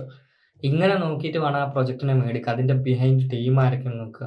അതിൽ വേറെ ഏതൊക്കെ ബിഗ് പ്രൊജക്റ്റിന് ഇൻവോൾവ്മെന്റ് ഉണ്ടെന്ന് നോക്കുക. അതെല്ലാം നോക്കിയിട്ട് വേണം ഇൻവെസ്റ്റ്മെന്റ് ചെയ്യാൻ. അല്ലാതെ ജസ്റ്റ് ഇപ്പോൾ മീം കോയിൻസ് ഒക്കെ വന്നിട്ട് എല്ലാ വർഷവും ഒരു മീം കോയിൻ വരും. ഫസ്റ്റ് നമ്മുടെ നാട്ടിലൊക്കെ ഏറ്റവും കൂടുതൽ ആൾക്കാർക്ക് മലയാളീസിന് പൈസ ഷിബിനു എന്ന് പറഞ്ഞ ഷിബായിനുവിൽ ഒരുപാട് എന്റെ കസിന് ഇൻവെസ്റ്റ് ചെയ്തിട്ടുണ്ട്. അങ്ങനെ എനിക്കറിയുന്ന ഒരുപാട് പേര് ഇൻവെസ്റ്റ് ചെയ്തിട്ടുണ്ട്. ഡോജ് കോയിന്, ഷിബായിനു, പിന്നെ അത് കഴിഞ്ഞിട്ട് ഈ വർഷം വന്നാണ് പെപ്പെ മീം കോയിൻ ആണ്. പെപ്പെ മീം കോയിനിൽ ഒരുപാട് പൈസ ഉണ്ടാക്കിയവരുണ്ട്. പക്ഷെ ഇതിനൊന്നും യൂട്ടിലിറ്റി ഇല്ല ഈ കോയിൻസിനൊന്നും കാര്യമായിട്ട്. പിന്നെ ആൾക്കാരുണ്ട് ആ ഒരു ഹൈപ്പിൽ ഉണ്ടാക്കും പൈസ. പക്ഷെ ഇവര് പറയും അതിന് സ്റ്റേക്കിങ് വരും, അതേപോലെ മെറ്റാവേഴ്സ് വരും ഈ പ്രൊജക്ടിന്. പക്ഷെ അതുകൊണ്ടൊന്നും കാര്യമില്ല. എന്താ വെച്ചിട്ടുണ്ടെങ്കിൽ ഇവര് ഫസ്റ്റ് തുടങ്ങുമ്പോ ഈ വൈറ്റ് പേപ്പറിലൊന്നും എനിക്ക് തോന്നുന്നുണ്ട് ഇനി ക്ലിക്ക് ആവാൻ ഡോജ് കോയിന് ക്ലിക്ക് ആവുള്ളൂ. ഡോജ് കോയിൻ ഷിബായിനും കുഴപ്പമില്ല. ഷിബായിനും അവര് മെറ്റാവേഴ്സ് ഒക്കെ തുടങ്ങുന്നുണ്ട്. പക്ഷെ മെറ്റാവേഴ്സ് ഇപ്പോഴും ക്ലിക്ക് ആയിട്ടില്ല. ഞാൻ തന്നെ മറ്റേ VR മേടിച്ചില്ല മെറ്റയുടെ. വെറുതെ ഏറ്റവും 50,000 റുപ്യയുടെ അടുത്തായി നാട്ടിലെ. ഏറ്റവും വേസ്റ്റ് ഇൻവെസ്റ്റ്മെന്റ് അതിന്റെ 2022 വെറുതെ മേടിച്ചു. ഞാൻ ഒരു 3-4 മാസമായ സാധനം തൊട്ടിട്ടില്ല, അവിടെ ഓഫീസിൽ കിടക്കുന്നുണ്ട് വെറുതെ.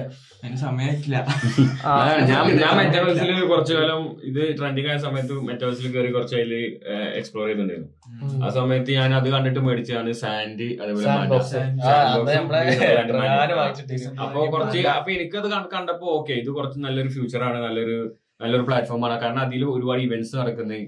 മറ്റൊരു ഇവന്റ് ഒക്കെ നടന്നല്ലോ അതില്, സ്നൂപ് ഡോഗിന്റെ ഇവന്റ് നടന്നു. അപ്പൊ മൊത്തത്തിൽ നോക്കുമ്പോ മെറ്റാവേഴ്സ് ഒക്കെ നല്ലൊരു ഫ്യൂച്ചർ ഉണ്ട്. അങ്ങനെ ഇനിയും ഫ്യൂച്ചർ ഉണ്ട്, പക്ഷെ ഇപ്പൊ ഒന്നും ഡൗൺ ആയതെന്ന് തോന്നുന്നു. പക്ഷെ എന്തായാലും അന്ന് മേടിച്ച സാൻഡ് മാൻ ഇപ്പോഴും എന്റെ അടുത്ത് ഇൻവെസ്റ്റ് ആയി കിടക്കുന്നത്. ഞാൻ വിഡ്രോ ചെയ്തിട്ടില്ല. അത് കേറി പോകുന്നില്ലൊരു മൈൻഡിൽ തന്നെയാണ് ഞാൻ ഇപ്പോഴും കിടക്കുന്നത്. പക്ഷെ ഇപ്പൊ അതത്ര എന്താ പറയാ, ഞാൻ അതിൽ പിന്നെ നോക്കിയിട്ട് കേറലൊന്നും ഇല്ല ഈ 2 പ്ലാറ്റ്ഫോംസിൽ. ഞാൻ പറയുമ്പോ ഇത് കൂടുതൽ നേരത്തെ എത്തി ടെക്നോളജി. ആദ്യം എത്തേണ്ട എന്തായിരുന്നു അറിയോ? ആദ്യം Web3 എത്തണം. ഇപ്പൊ നമ്മള് Web2 നിൽക്കുന്നത്. എല്ലാം സെൻട്രലൈസ്ഡ് ആണ്, ആൾക്കാരുടെ അടുത്ത് ഡാറ്റ ഉണ്ട്. Web3 കടന്നിട്ടുണ്ടെങ്കിൽ എല്ലാം ഡീസെൻട്രലൈസ്ഡ് ആവും. എന്താ വെച്ചാൽ നമ്മളെ വാലറ്റിലോട്ടുള്ള ലോഗിനൊക്കെ പിന്നെ നമ്മളെ ജിമെയിൽ അതേപോലെ ലോഗിനൊക്കെ ഡീസെൻട്രലൈസ്ഡ് ആവും. വാലറ്റ് ഉപയോഗിച്ചിട്ടോ അല്ലെങ്കിൽ എന്തെങ്കിലും വേറെ ഡിവൈസ്, അത് നമുക്ക് മാത്രം ആക്സസ് ഉള്ള ഒരു ഡിവൈസ് വെച്ചിട്ടോ അങ്ങനെ. Web3 ഒന്നും പാടിയും കൂടുതൽ കാര്യങ്ങൾക്ക് വാതിൽ തുറക്കും. അതിലൊന്നാണ് NFTസും പിന്നെ മെറ്റാവേഴ്സും. ആൾക്കാർക്ക് Web3 എന്താ മനസ്സിലായില്ല. ഈ ടെക്നോളജി വന്നും ചെയ്തു, ആൾക്കാർ ആകെ ക്യൂരിയോസിറ്റിയിൽ ഇതെല്ലാം പോയി മേടിച്ചു. പക്ഷെ ഇതിൽ നിന്നൊക്കെ എങ്ങനെ ഇൻകം ജനറേറ്റ് ചെയ്യാന്ന് കുറച്ച് ആൾക്കാരെ ചിന്തിച്ചോളൂ. ഇതിനകത്ത് എന്താണ് ഫ്യൂച്ചറിൽ ബെനിഫിറ്റ്. ഈ VR ഒക്കെ ഏറ്റവും കൂടുതൽ ഉപയോഗിക്കുന്ന രാജ്യം അറിയോ? ഒന്ന് ലീഡിങ് രാജ്യം മെറ്റാവേഴ്സിന്റെ പ്രോജക്ട്സ് ഏറ്റവും കൂടുതൽ ഫ്യൂച്ചറിൽ നടക്കാൻ പോകുന്നത് ഒന്ന് സൗദി അറേബ്യ. സൗദീസ് ആണ് ഗെയിമിന്റെ അഡിക്ട്സ്. റീസെന്റ് ഞാനൊരു വീഡിയോ കണ്ടു, മുഹമ്മദ് ബിൻ സൽമാന്റെ ഒരു ഇന്റർവ്യൂ. അതിൽ പുള്ളിക്കാരൻ പറയാണ്, എന്താണ് ഈ ഫ്രീ ആയിരിക്കുമ്പോൾ റിലാക്സ് ചെയ്യാൻ വേണ്ടിയിട്ടൊക്കെ നിങ്ങൾ എന്താ ചെയ്യുന്നത്, ഈ തിരക്കിന്റെ ഇടയിൽ റിലാക്സ് ആകാൻ വേണ്ടിയിട്ട് എന്താ ചെയ്യുന്നത് ചോദിച്ചു. ഗെയിം കളിക്കും. അതെന്താ പറയണ, വീഡിയോ ഗെയിം കളിക്കും. ഞാൻ വിചാരിച്ചു പുള്ളിക്കാരൻ വല്ല നിസ്കരിക്കും, 2 റകഅത്ത് സുന്നത്ത് നിസ്കരിക്കുന്നൊക്കെ വിചാരിച്ചിരുന്നു. പക്ഷെ ഗെയിം കളിക്കും എന്ന് പറഞ്ഞു മുഹമ്മദ് ബിൻ സൽമാൻ. അപ്പൊ ഈ സൗദീസ് ഗെയിമിങ്ങിന്റെ മെയിൻ ആൾക്കാരാ. ഫേസ് ക്ലാൻ പറഞ്ഞൊരു ക്ലാൻ ഉണ്ട് ഗെയിമിങ്ങിന്റെ. അവര് $700 million അവരെ വർത്ത്, അവരെ വാല്യുവേഷൻ 2020 കൊറോണ ടൈമിലൊക്കെ എല്ലാരും ഗെയിമിലായിരുന്നില്ല. പക്ഷെ ഇപ്പൊ അവര് വിറ്റത് $16 million വാല്യൂ കമ്പനി. അതിന്റെ ഒരു ഫൗണ്ടർ, അതിലൊരുപാട് പേരുണ്ടായിരുന്നു സൗദീസിലുള്ള ആ ക്ലാനിൽ. ഇപ്പൊ ഇല്ലായിരുന്നു, അതില് ഏതോ ഒരു പുള്ളിക്കാരുണ്ടായിരുന്നു. സൗദീസ് ഗെയിമിങ്ങിൽ നല്ല പിന്നെ ഇൻട്രസ്റ്റഡ് ആണ്. ഇപ്പോൾ സാൻഡ് ബോക്സ് റീസെന്റ് നിയോം ഇല്ലേ, നമ്മളെ നിയോം ലൈനിന്റെ പ്രൊജക്ട്, അവർ $15 million മെറ്റാവേഴ്സ് ഡീലുമായിട്ട് സാൻഡ് ബോക്സ് ആയിട്ട് നടത്തി. അപ്പോൾ സൗദീസ് നല്ല ആ രീതിയിൽ പോകുന്നുണ്ട്. മുമ്പ് കാണുന്നുണ്ട് എന്തൊക്കെ വരാൻ പോകുന്നത്, എന്തൊക്കെ ചെയ്യുന്നത്. പക്ഷെ ഈ പ്രൊജക്റ്റ് ഒക്കെ അവർ നടത്തിയാൽ മതി. ഒരുപാട് പ്രൊജക്റ്റ് ഉണ്ട്, ഇതെല്ലാം നടത്തണം. മനസ്സിലായില്ലേ? ഇതെല്ലാം നടന്നിട്ടുണ്ടെങ്കിൽ ഓക്കെയാണ്. കണ്ട് ഇപ്പത്തെ ട്രെൻഡ് സൗദി തന്നെയാണ്. ആ കാര്യത്തിൽ ഒരു ഇതില്ല. എല്ലാ പ്രൊജക്ട്സും നോക്കാൻ വെച്ചാൽ ആൾക്കാർ മൂവ് ചെയ്യുന്നുണ്ട്. 2034 വേൾഡ് കപ്പ് കിട്ടി. അതൊരു ഭയങ്കര അച്ചീവ്മെന്റ്. ഓസ്ട്രേലിയ പിന്മാറി 2030. അതെന്ന് തുടങ്ങിക്കണമെന്ന് അറിയാം. അവര് ഒരുപാട് കാലമായിട്ട് തുടങ്ങിയിട്ട്. അതിന്റെ മുമ്പ് ഈ പ്രൊജക്ട് ഒക്കെ എക്സിക്യൂട്ട് ചെയ്യുന്ന അവര് പറയുന്നത് നടക്കുമല്ലെന്നുള്ള. പെട്ടെന്ന് സൗദിക്ക് ഒരു വേൾഡ് കപ്പ് കിട്ടാനുള്ള ഇതിപ്പോ ഇതിന്റെ മുന്നേ ഓപ്ഷൻ ഒക്കെ നടന്നതല്ലേ ഈ വേൾഡ് കപ്പ് ഓസ്ട്രേലിയക്കോ അങ്ങനെ എന്തൊക്കെയാ. 2026 അടുത്തത്. അത് US കിട്ടി. US മെക്സിക്കോ അങ്ങനെ ക്ലസ്റ്റർ. മെക്സിക്കോ കാനഡ ഉണ്ടോ? ഇല്ല, കാനഡ അല്ല, കാനഡ ഉണ്ട്. US Mexico Canada. 2030 ഇവർക്ക് കിട്ടി. മൊറോക്കോ സ്പെയിൻ അങ്ങനെ അവർക്കാരും കിട്ടി. ഇതില് ബിഡേഴ്സ് ഉണ്ടായിരുന്നത് 2034 സൗദി ഓസ്ട്രേലിയ ആയിരുന്നു. സൗദി കിട്ടി. സൗദി പൈസ എറിഞ്ഞിക്കണോ പറയാൻ പറ്റൂല, ചെയ്തിട്ടുണ്ടാവും. അല്ല, അവരിപ്പൊ തന്നെ എത്രത്തോളം ഫുട്ബോളിന്റെ ആ ഒരു ഇൻഫ്രാസ്ട്രക്ചർ ബിൽഡ് ചെയ്യാൻ കഴിഞ്ഞു. ഞാൻ പറയാലോ, ഫ്യൂച്ചറിൽ സൗദി ലീഗ് എന്ന് പറഞ്ഞു കഴിഞ്ഞാല് ഒരു അടിപൊളി ലീഗാവും. കാരണം അവന്മാര് ഇൻവെസ്റ്റ്മെന്റ് ആണ് അവരിപ്പോ ചെയ്യണത്. ഇപ്പൊ റൊണാൾഡോനെ കൊണ്ട് എത്രങ്ങാനും പ്ലേയേഴ്സിനാണ് അവർ കൊണ്ടുവന്നത്. അവര് ഇൻഫ്രാസ്ട്രക്ചർ ബിൽഡ് ചെയ്യണത് അത്രത്തോളം ആൾക്കാരെ അട്രാക്ട് ചെയ്യാണ്. പക്ഷേ ഈ സെയിം മെത്തേഡ് ട്രൈ ചെയ്ത കമ്പനിയാണ് ചൈനയും ജപ്പാനും. ഫെയിലാണ്, സക്സസ് അല്ല. ഈ ഫുട്ബോളിൽ ഇത്രയും സ്റ്റാർസിനെ കൊണ്ട് കളിപ്പിക്കാന്ന് പറഞ്ഞു. പക്ഷെ അതിന്റെയും അഡ്വാൻസ്ഡ് ആയിട്ടാണ് ഇവര് ചെയ്യുന്നത്. സൗദി ആദ്യം ചെയ്ത ഏറ്റവും സ്മാർട്ട് മൂവ് എന്താ പറയുക, റൊണാൾഡോനെ കണ്ടു കൊടുന്നു, ഫോളോവേഴ്സായി, അവിടെ ഓഡിയൻസ് ബിൽഡ് ചെയ്തു. സെക്കൻഡ് പിന്നെ അതിനനുസരിച്ച് ഇങ്ങനെ വന്നു. പിന്നെ ഓരോരുത്തർ പോകുമ്പോ പറയില്ല എന്താ വെച്ചിട്ടാ, ഈ പൈസക്ക് വേണ്ടി മാത്രമാണ്. ഇവനക്കൊരു കാരണമായി, റൊണാൾഡോ കളിക്കണ്ടല്ലോ അവിടെ കളിക്കാൻ. ചില പ്ലേയേഴ്സ് ഈ സൗദി ലീഗിൽ ഏറ്റവും ടോപ്പ് ടീം ഏതാ? അൽ നസർ, അൽ ഹിലാല്, പിന്നെ ഒരുപാട് അവർ ഒരു 6 ടീമിനെ അവർ നന്നായിട്ടാണ് ബിൽഡ് ചെയ്തു കോമ്പറ്റീഷൻ വരുത്താൻ വേണ്ടി. അത് നല്ലൊരു സ്മാർട്ട് സ്ട്രാറ്റജിയാണ്. എന്താ വെച്ചാൽ 2 or 3 ടീം മാത്രമേ ടോപ്പ് ടീം ഉള്ളൂണ്ടായിരുന്നെങ്കിൽ അവിടെ കോമ്പറ്റീഷൻ ഉണ്ടാവില്ല. എന്നൊന്നും നല്ല കളി കാണാൻ പറ്റില്ല.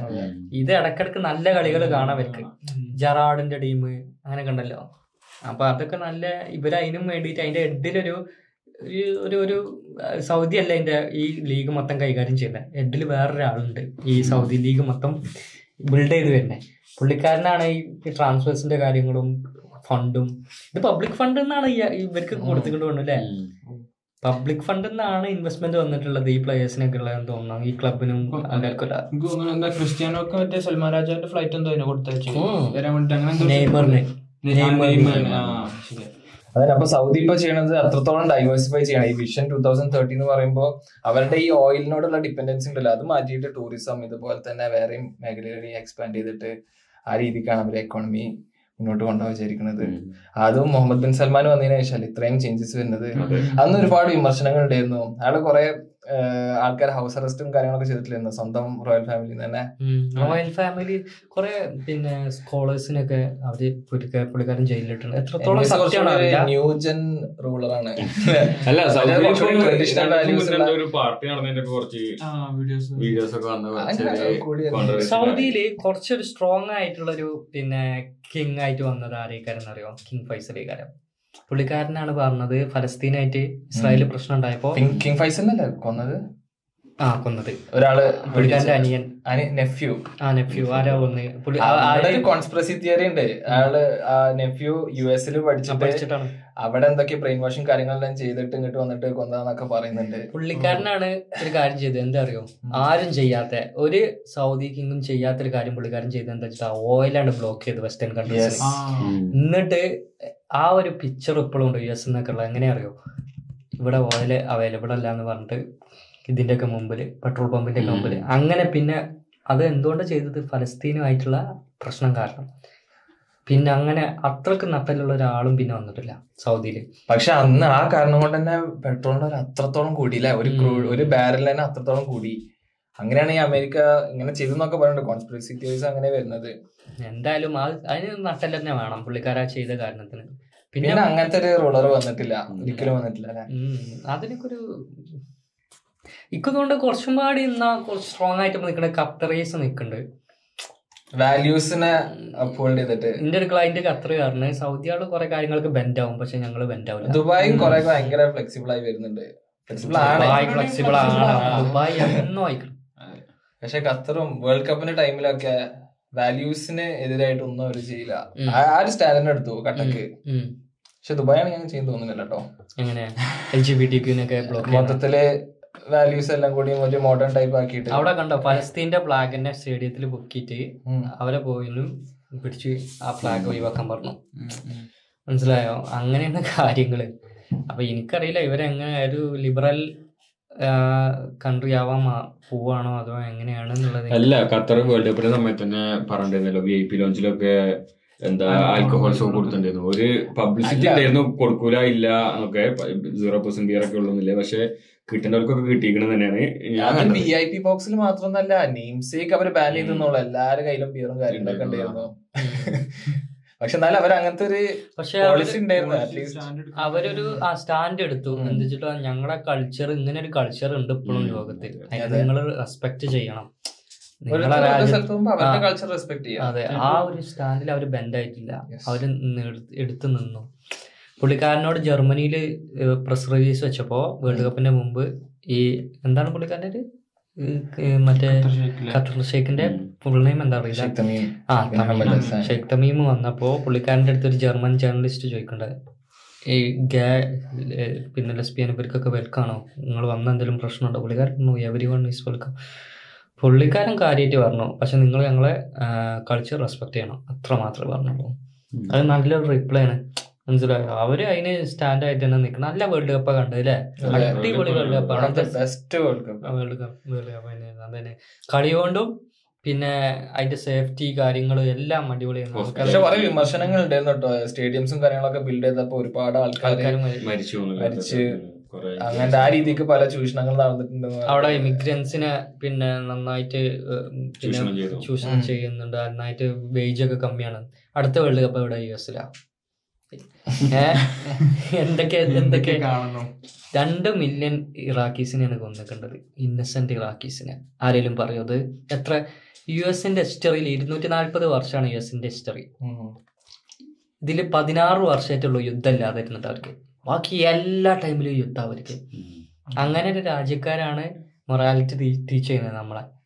അത് ആലോചിക്കണം നമ്മൾ ഏത് ടൈമിലാണ് ജീവിക്കുന്നതെന്ന്. മനസ്സിലായോ? ഞാൻ പറഞ്ഞില്ല, ഈ US-ൽ പ്രിസണിൽ ഏറ്റവും കൂടുതലുള്ള ആരാ? ബ്ലാക്സാ. അതിൽ എത്രയോ ആൾക്കാർ ഇന്നസെന്റ് ആയിട്ട് ഇപ്പോഴും പിന്നെ പല കേസുകളും ഇപ്പോഴാണ് വരുന്നത്. 10-36 വർഷം ജയിലിൽ കടന്നിട്ട് ഇന്നസെന്റ് ആണ് തെളിയിക്കണത്. ഇവിടെ ഒരു 18 ജയിലിലിട്ടിട്ട് 36 വർഷം ഇത് കടന്നിട്ട് 36 വർഷം കഴിഞ്ഞ് ഇവനക്ക് 50-60 വയസ്സായ ശേഷമാണ് പറയുന്നത് നിങ്ങൾ ഇന്നസെന്റ് ആണ്. എന്തിനാ പിന്നെ? എന്നിട്ട് അവനക്കൊരു $2 മില്യൺ കൊടുക്കും. അതുകൊണ്ട് കാര്യമുണ്ടോ? ഇത്രയും ടൈം പോയതൊരു പോക്ക് തന്നെയാണ്. ആരും ഉണ്ടാവില്ല കുടുംബത്തില്, കല്യാണം കഴിഞ്ഞിട്ടുണ്ടാവില്ല, കുടുംബത്തിലുള്ളവർ ഒരുപാട് ആൾക്കാർ മരിച്ചിട്ടുണ്ട്. തിരിച്ചു വന്നിട്ടുണ്ടെങ്കിൽ എന്താ അവസ്ഥ? അതിലടക്കം നല്ല നമ്മളെ ലീഗൽ സിസ്റ്റം കേട്ടോ. മെസ്സി മെയിനായിട്ട് MLS-ക്ക് മൂവ് ചെയ്ത് ഒന്നാമത്തെ കാരണം എന്തേക്കാരം അല്ലേ? World cup വരുന്നോണ്ട് Inter Miami move. സുവാറസ് വരികയാണ് അടുത്ത മാസം. വേൾഡ് കപ്പ് വരുന്നതിന് മെസ്സി US പോണ അല്ല, പുള്ളിക്കാരൻ ചിലപ്പോ അടുത്ത വേൾഡ് കപ്പും കളിച്ചാലോ? US-ലല്ലേ? അല്ല, ചിലപ്പം ഒരു എനിക്കറിയില്ല, ചിലപ്പാവും. എന്താണ് അടുത്ത വേൾഡ് കപ്പ് കളിക്കോ മെസ്സി? കളിക്കാനില്ല. ഫോമിന് 26 വയസ്സായിട്ട് 8ാമത്തെ ബലണ്ടർ അടിക്കും. ഇങ്ങനെ പോവനെ ഇതിനൊരു അവസാനല്ലേ? അങ്ങനെയാണ് കാര്യങ്ങള്. അപ്പൊ US-ന്റെ കാര്യം പറയുമ്പോ അവർക്ക് എല്ലാം ചെയ്യാന്നുള്ളൊരു സർട്ടിഫിക്കറ്റ് കിട്ടിയ പോലെയാണ്. മനസ്സിലാക്കണോ? എത്ര യുദ്ധങ്ങളാ ചെയ്തിട്ടുള്ള. നമ്മളന്ന് ഡിസ്കസ് ചെയ്തില്ല, ഒബാമയാണ് ഏറ്റവും ബെസ്റ്റ് പ്രസിഡന്റ് വന്നിട്ട്. ബുഷിനെക്കാട്ടിലും ട്രംപ് ഒന്നും പാടി നല്ല, സത്യം പറയാൻ. പക്ഷേ ലോകത്തിന്റെ കണ്ണില് നേരെ തിരിച്ചാണ്. ഒബാമ നല്ല പ്രസിഡന്റും. എന്താ വെച്ചാ മീഡിയ ട്രംപിന്റെ എതിരാണ്. മനസ്സിലായില്ലേ? അപ്പോ ആ കാര്യം ഒരു ഇമ്പോർട്ടന്റ് ഒരു കാര്യമാണത്. നമ്മളെ ആൾക്കാരൊക്കെ മീഡിയ എന്ത് പറയണോ ഒരു ഏജ് വരെ അത് മാത്രം കേട്ടുകൊണ്ടിരിക്കും. പിന്നെ ഇവനക്ക് നേരിൽ പല കാര്യങ്ങളും കേൾക്കുമ്പോഴും കാണുമ്പോഴൊക്കെയാണ് മനസ്സിലാവുക.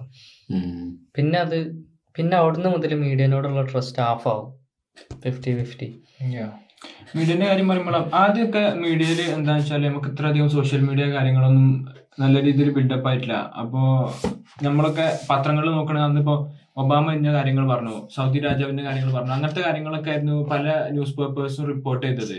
പിന്നീട് ഒരു കാലം കഴിഞ്ഞപ്പോൾ അതൊന്നും ആർക്കും അറിയണ്ട. കാരണം എന്താ, എല്ലാവർക്കും അതൊക്കെ സോഷ്യൽ മീഡിയയിലും കാര്യങ്ങളൊക്കെ ആ സ്പോട്ടിൽ കിട്ടുന്നുണ്ട്. അപ്പം മീഡിയ അൺബയസ്ഡ് ആയിട്ടുള്ള റിപ്പോർട്ടുകൾ രേഖപ്പെടുത്തിയാലുള്ളൂ കാര്യങ്ങൾ ആളുകൾക്ക് നല്ല രീതിയിൽ മനസ്സിലാക്കാൻ പറ്റുക അല്ലെ? പല മീഡിയാസ് എനിക്ക് തോന്നുന്നത് ഭയങ്കരമായിട്ട് ഒരു ഭാഗത്തേക്ക് മാത്രം ചെറിയൊരു ബയാസ്ഡ് സെറ്റപ്പാണ്. നമ്മളെ റിപ്പബ്ലിക് TV ഉണ്ട് മറ്റേ ഇന്ത്യയിലുള്ള. ഞാൻ ഇടയ്ക്ക് പുള്ളിക്കാരൻ്റെ കാണും ചിരിക്കാൻ വേണ്ടിട്ട്. അതേപോലെ ജനൻ TV അടക്കം കാണും ചിരിക്കാൻ വേണ്ടിട്ട്. ഇവരില്ല നമ്മളെ ഈ മുസ്ലിംസിനെ ഒരു തീവ്രവാദിയാക്കിയിട്ട് ഇങ്ങനെ കാണുമല്ലോ. അതൊക്കെ ചില കാര്യങ്ങൾ കേൾക്കുമ്പോ നമുക്ക് തന്നെ ചിരി വരും. എന്താ വെച്ചാ ഇവര് ആവാത്ത കാര്യം കണ്ട് ആക്കും. ജനം TV മാത്രം ഒരു നമ്മോ TV ആണ് ഒരു പെണ്ണ് ഭയങ്കര ഹിറ്റ് ആയിരുന്നു ആ സാധനം. കാരണം എല്ലാവരും ഊക്കും. അതിന്റെ കമന്റ് വായിക്കാൻ വേറെ രസമായിരുന്നു. നമ്മോ TV എന്ന് പറഞ്ഞ ഒരു പെണ്ണ് അതോടെ അറസ്റ്റ് ഒക്കെ ചെയ്തിരുന്നു ഒരു പോയിന്റില്. അതിൽ ഇതേമാതിരി അതിന്റെ കമന്റ് വായിക്കാനായിട്ട് ആൾക്കാരുണ്ട്. കാരണം അതിന്റെ കമന്റിൽ ഫുള്ള് ഊക്കലായി. കാരണം ഈ ഇവരിങ്ങനെ ഓരോ ഹെയ്റ്റ് പ്രചരിപ്പിച്ചിട്ട് ഫുള്ള് ഊക്കാനായിട്ടുള്ള കമന്റിൽ അത് വായിച്ച് ഇങ്ങനെ തുടങ്ങട്ടോ. കേരളത്തിൽ ഇതാ ഇന്നോ നാളെയോ പൊട്ടാൻ പോകുന്നു. അങ്ങനെ കാര്യം ഇവര് തുടങ്ങുക. ആ ആക്ട്രസ് ലെന പുള്ളിക്കാരത്തി ഒരു വീഡിയോ റിലീസ് ചെയ്തത് എന്തൊക്കെ കോൺട്രവേഴ്ഷ്യൽ ആയ ഇന്റർവ്യൂലാണ്. പുള്ളിക്കാരുടെ 1-2 ഇന്റർവ്യൂ പടത്തിന്റെ പ്രൊമോഷനോ അങ്ങനെ ഇന്റർവ്യൂല് പുള്ളിക്കാരി ബുക്കിന്റെ ആണ്. ഞാൻ ഇന്റർവ്യൂ പോലെ കണ്ടത്. എന്താ മനസ്സിലായില്ല. സംഭവം കേൾക്കാൻ നല്ല രസം കിട്ടോ. പക്ഷെ എന്തൊക്കെ പൊട്ടത്തരങ്ങളല്ലേ വിളിച്ചു പറയണേ. അതായത് എന്താണ് ഈഗോ മാറ്റി വെച്ച് കഴിഞ്ഞാൽ മൈഗ്രെയിൻ മാറുന്നോ അങ്ങനത്തെ അതെ പല കാര്യങ്ങളും പറയുന്നുണ്ട്. ഇപ്പൊ ഞാൻ കേട്ട ഒരു ഷോട്ട് എന്താ വെച്ചാൽ ഒരു ബൈറ്റ് എന്താ വെച്ചാല് പുള്ളിക്കാരായിട്ട് നമ്മളെ ബോഡി എന്ന് പറഞ്ഞാൽ ടെമ്പററി ആണ്, നമ്മളെ സോള് ബോഡിയിൽ വസിക്കുന്ന ഒരു സാധനമാണ്. അപ്പോ ഇത് എപ്പോഴും നമ്മളെ മൈൻഡ് ആയിട്ടല്ല കണക്റ്റഡ്. അതൊരു വേറെ ക്ലൗഡ്, ഇപ്പൊ നമ്മളെ ആപ്പിൾ ക്ലൗഡ് ഉണ്ടല്ലോ, പുള്ളി അങ്ങനെ തന്നെ പറയുന്നത് പുള്ളിക്കാരി. ആപ്പിൾ ക്ലൗഡ് ഉണ്ടല്ലോ, ആപ്പിൾ ക്ലൗഡിൽ നമ്മൾ ഫോൺ മാറ്റുമ്പോൾ ക്ലൗഡിലുള്ള സ്റ്റോറേജ് എല്ലാം നമ്മളെ ഫോണിലേക്ക് എപ്പോഴും വന്നുകൊണ്ടിരിക്കും. അപ്പൊ അതേപോലെ നമ്മളെ ബോഡിയിലാണ് നമ്മളെ സോള് കിടക്കുന്നത്. അപ്പൊ നമുക്ക് പല ജന്മങ്ങളുണ്ട്, പല ബോഡിയിൽ നമ്മള് കയറും. അപ്പോ നമ്മളെ സോൾ എപ്പോഴും സെയിം ആയിരിക്കും എല്ലാ ബോഡിയിലും. മൈൻഡ് അവിടെ ഒരു വേറൊരു എൻറ്റൈറ്റി ആണ്, അത് എപ്പോഴും അത് കണക്റ്റഡ് ആയിരിക്കുന്നത്. അതാണോ പുള്ളിക്കാർക്ക് പറഞ്ഞത് കഴിഞ്ഞ ജന്മത്തിൽ ഞാൻ ടിബറ്റില് അങ്ങനെ പുള്ളിക്കാരി അങ്ങനെ വിഷ്വലൈസ് ചെയ്ത് പറയുന്നതാണ്. ഇവരെന്താ ഇവരൊക്കെ 4 ഡയമെൻഷനിൽ നിന്നിട്ടാ സംസാരിക്കണത്. നമ്മൾക്ക് 3 ഡയമെൻഷൻ സാധാരണ ഇതിലൊക്കെ ഇത് കൂടുതൽ ചിന്തിക്കാൻ എന്താ അറിയോ, അപ്പോഴാണ് ഈ സ്പിരിച്വാലിറ്റിയിൽ അധികം പോകുമ്പോ ഈ ഇരിക്കണം ഞാനല്ല, ഞാൻ ഇരിക്കണത് വേറെ എവിടെയാണ്, അപ്പൊ ഞാൻ ആരാണെന്നൊക്കെ.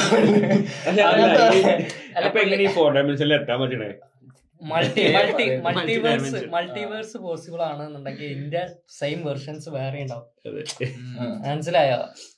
പക്ഷെ ഞാൻ അതിൽ വിശ്വസിക്കുന്നില്ല മൾട്ടിവേഴ്സ് ഒക്കെ ഇപ്പൊ എങ്ങനെ പോസിബിൾ ആകും. പിന്നെ ഇതില്ലേ ഈ പുള്ളിക്കാരത്തി പറഞ്ഞത് കഴിഞ്ഞ വർഷത്തില് ടിബറ്റിലെ ഒരു സന്യാസിനി ആയിരുന്നു കഴിഞ്ഞ ജന്മത്തില്. അങ്ങനെയാണെങ്കിൽ ഇതൊക്കെ എങ്ങനെയാ അറിയാം അവർക്ക്? അവന്റെ ഇതൊക്കെ പല സോളിലും കേറിട്ട് എവിടെയൊക്കെ കേറിക്കണം.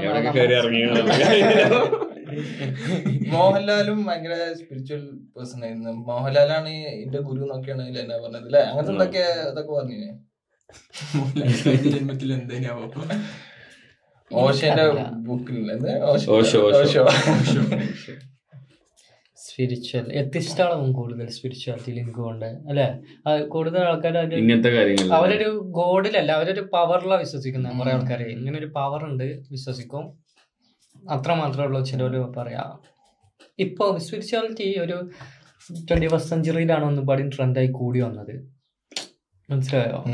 മറ്റേത് കൂടുതൽ നമ്മൾ സ്പിരിച്വാലിറ്റി ഒക്കെ ഇങ്ങനെ കണ്ടുവന്നിരുന്നത് സന്യാസിമാരില് നമ്മളൊരു കാഴ്ചപ്പാടില് അങ്ങനെ ആയിരുന്നല്ലോ. ഇപ്പൊ പിന്നെ അങ്ങനെയല്ല, ഇപ്പൊ ആക്ടേഴ്സും ഇവരൊക്കെ കുറെ സംഭവങ്ങൾ ഇറങ്ങി. പക്ഷെ ഞാൻ കമന്റ് വായിച്ച വീഡിയോ ഉണ്ട്, കമന്റിലെ ആൾക്കാർ ഫുള്ള് ചോദിക്കണത് ഏതാ വലിച്ചത്, എന്താ അടിച്ചത്, അങ്ങനത്തെയൊക്കെയാണ്. പക്ഷെ ഇത് സത്യത്തിൽ എന്താ നമുക്കറിയില്ല. കാരണം ഇതിപ്പോ എന്താ വെച്ചാൽ കുറെ ബുക്ക് വായിച്ചാലും കുറെ നമ്മള് വേറെ രീതിയിലോട്ട് പോയതാവും. ഇപ്പൊ നമുക്ക് പല ഇൻഫർമേഷൻസും കിട്ടുമ്പോൾ അതിന്റെ ബേസിലാണല്ലോ നമ്മളൊരു പോയിന്റിൽ എത്തുക. അതേപോലെ ലെന എന്ന് പറഞ്ഞൊരു വ്യക്തി പല കാര്യങ്ങളും സോഴ്സുകളിൽ നിന്നും കിട്ടിയ ഡീറ്റെയിൽസോ അല്ലെങ്കിൽ അങ്ങനെ എന്തെങ്കിലും ആവാം, അല്ലെങ്കിൽ ഇതുപോലെ ഡ്രഗ് അടിച്ചതും ആവാം എന്ന് നമുക്ക് അറിയില്ല എന്താന്നുള്ളത്. ഈ ക്ലിനിക്കൽ സൈക്കോളജിസ്റ്റുകൾ എല്ലാരും ആരും ഇതിനും യോജിക്കണില്ല.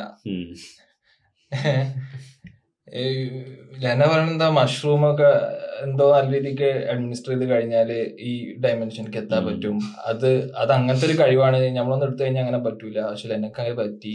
മാജിക് മഷ്റൂമേ അതൊരു സൈക്കഡലിക് ഡ്രഗ് ആണ്. ഈ കഞ്ചാവ് ഇതൊക്കെ അടിച്ചു കഴിഞ്ഞാൽ ഇതാണ് ചിന്തയൊക്കെ വേറെ ലെവലിലെത്തും. പക്ഷെ അത് മോശമാണോ നല്ലതാണോ പറയാൻ പറ്റില്ലല്ലോ. അത് നല്ല രീതിക്കും ചിലപ്പോ അതാണെങ്കിലും ലൈഫ് ഞങ്ങൾക്ക് പറയാൻ പറ്റില്ല മോശമാണെന്നുള്ളത്. കഞ്ചാവും അത് നിങ്ങൾക്കൊണ്ട് ഓരോ സ്റ്റേജസിലും അറിയാം. ഇപ്പൊ പുള്ളിക്കാരത്തി സന്യാസമായില്ലേ, ഇനി വേറെയുള്ളവർക്ക് എത്തിയ വേറെ ചിന്തകള് വന്ന് മാറി പറന്ന് നടക്കാം. അപ്പൊ നമ്മൾ ഈ ലോകത്തൊന്നും ആവൂലേ. പുള്ളിക്കാരി ഔട്ട് ഓഫ് ദ ബോക്സ് പോയി കാണും. പുള്ളിക്കാരത്തി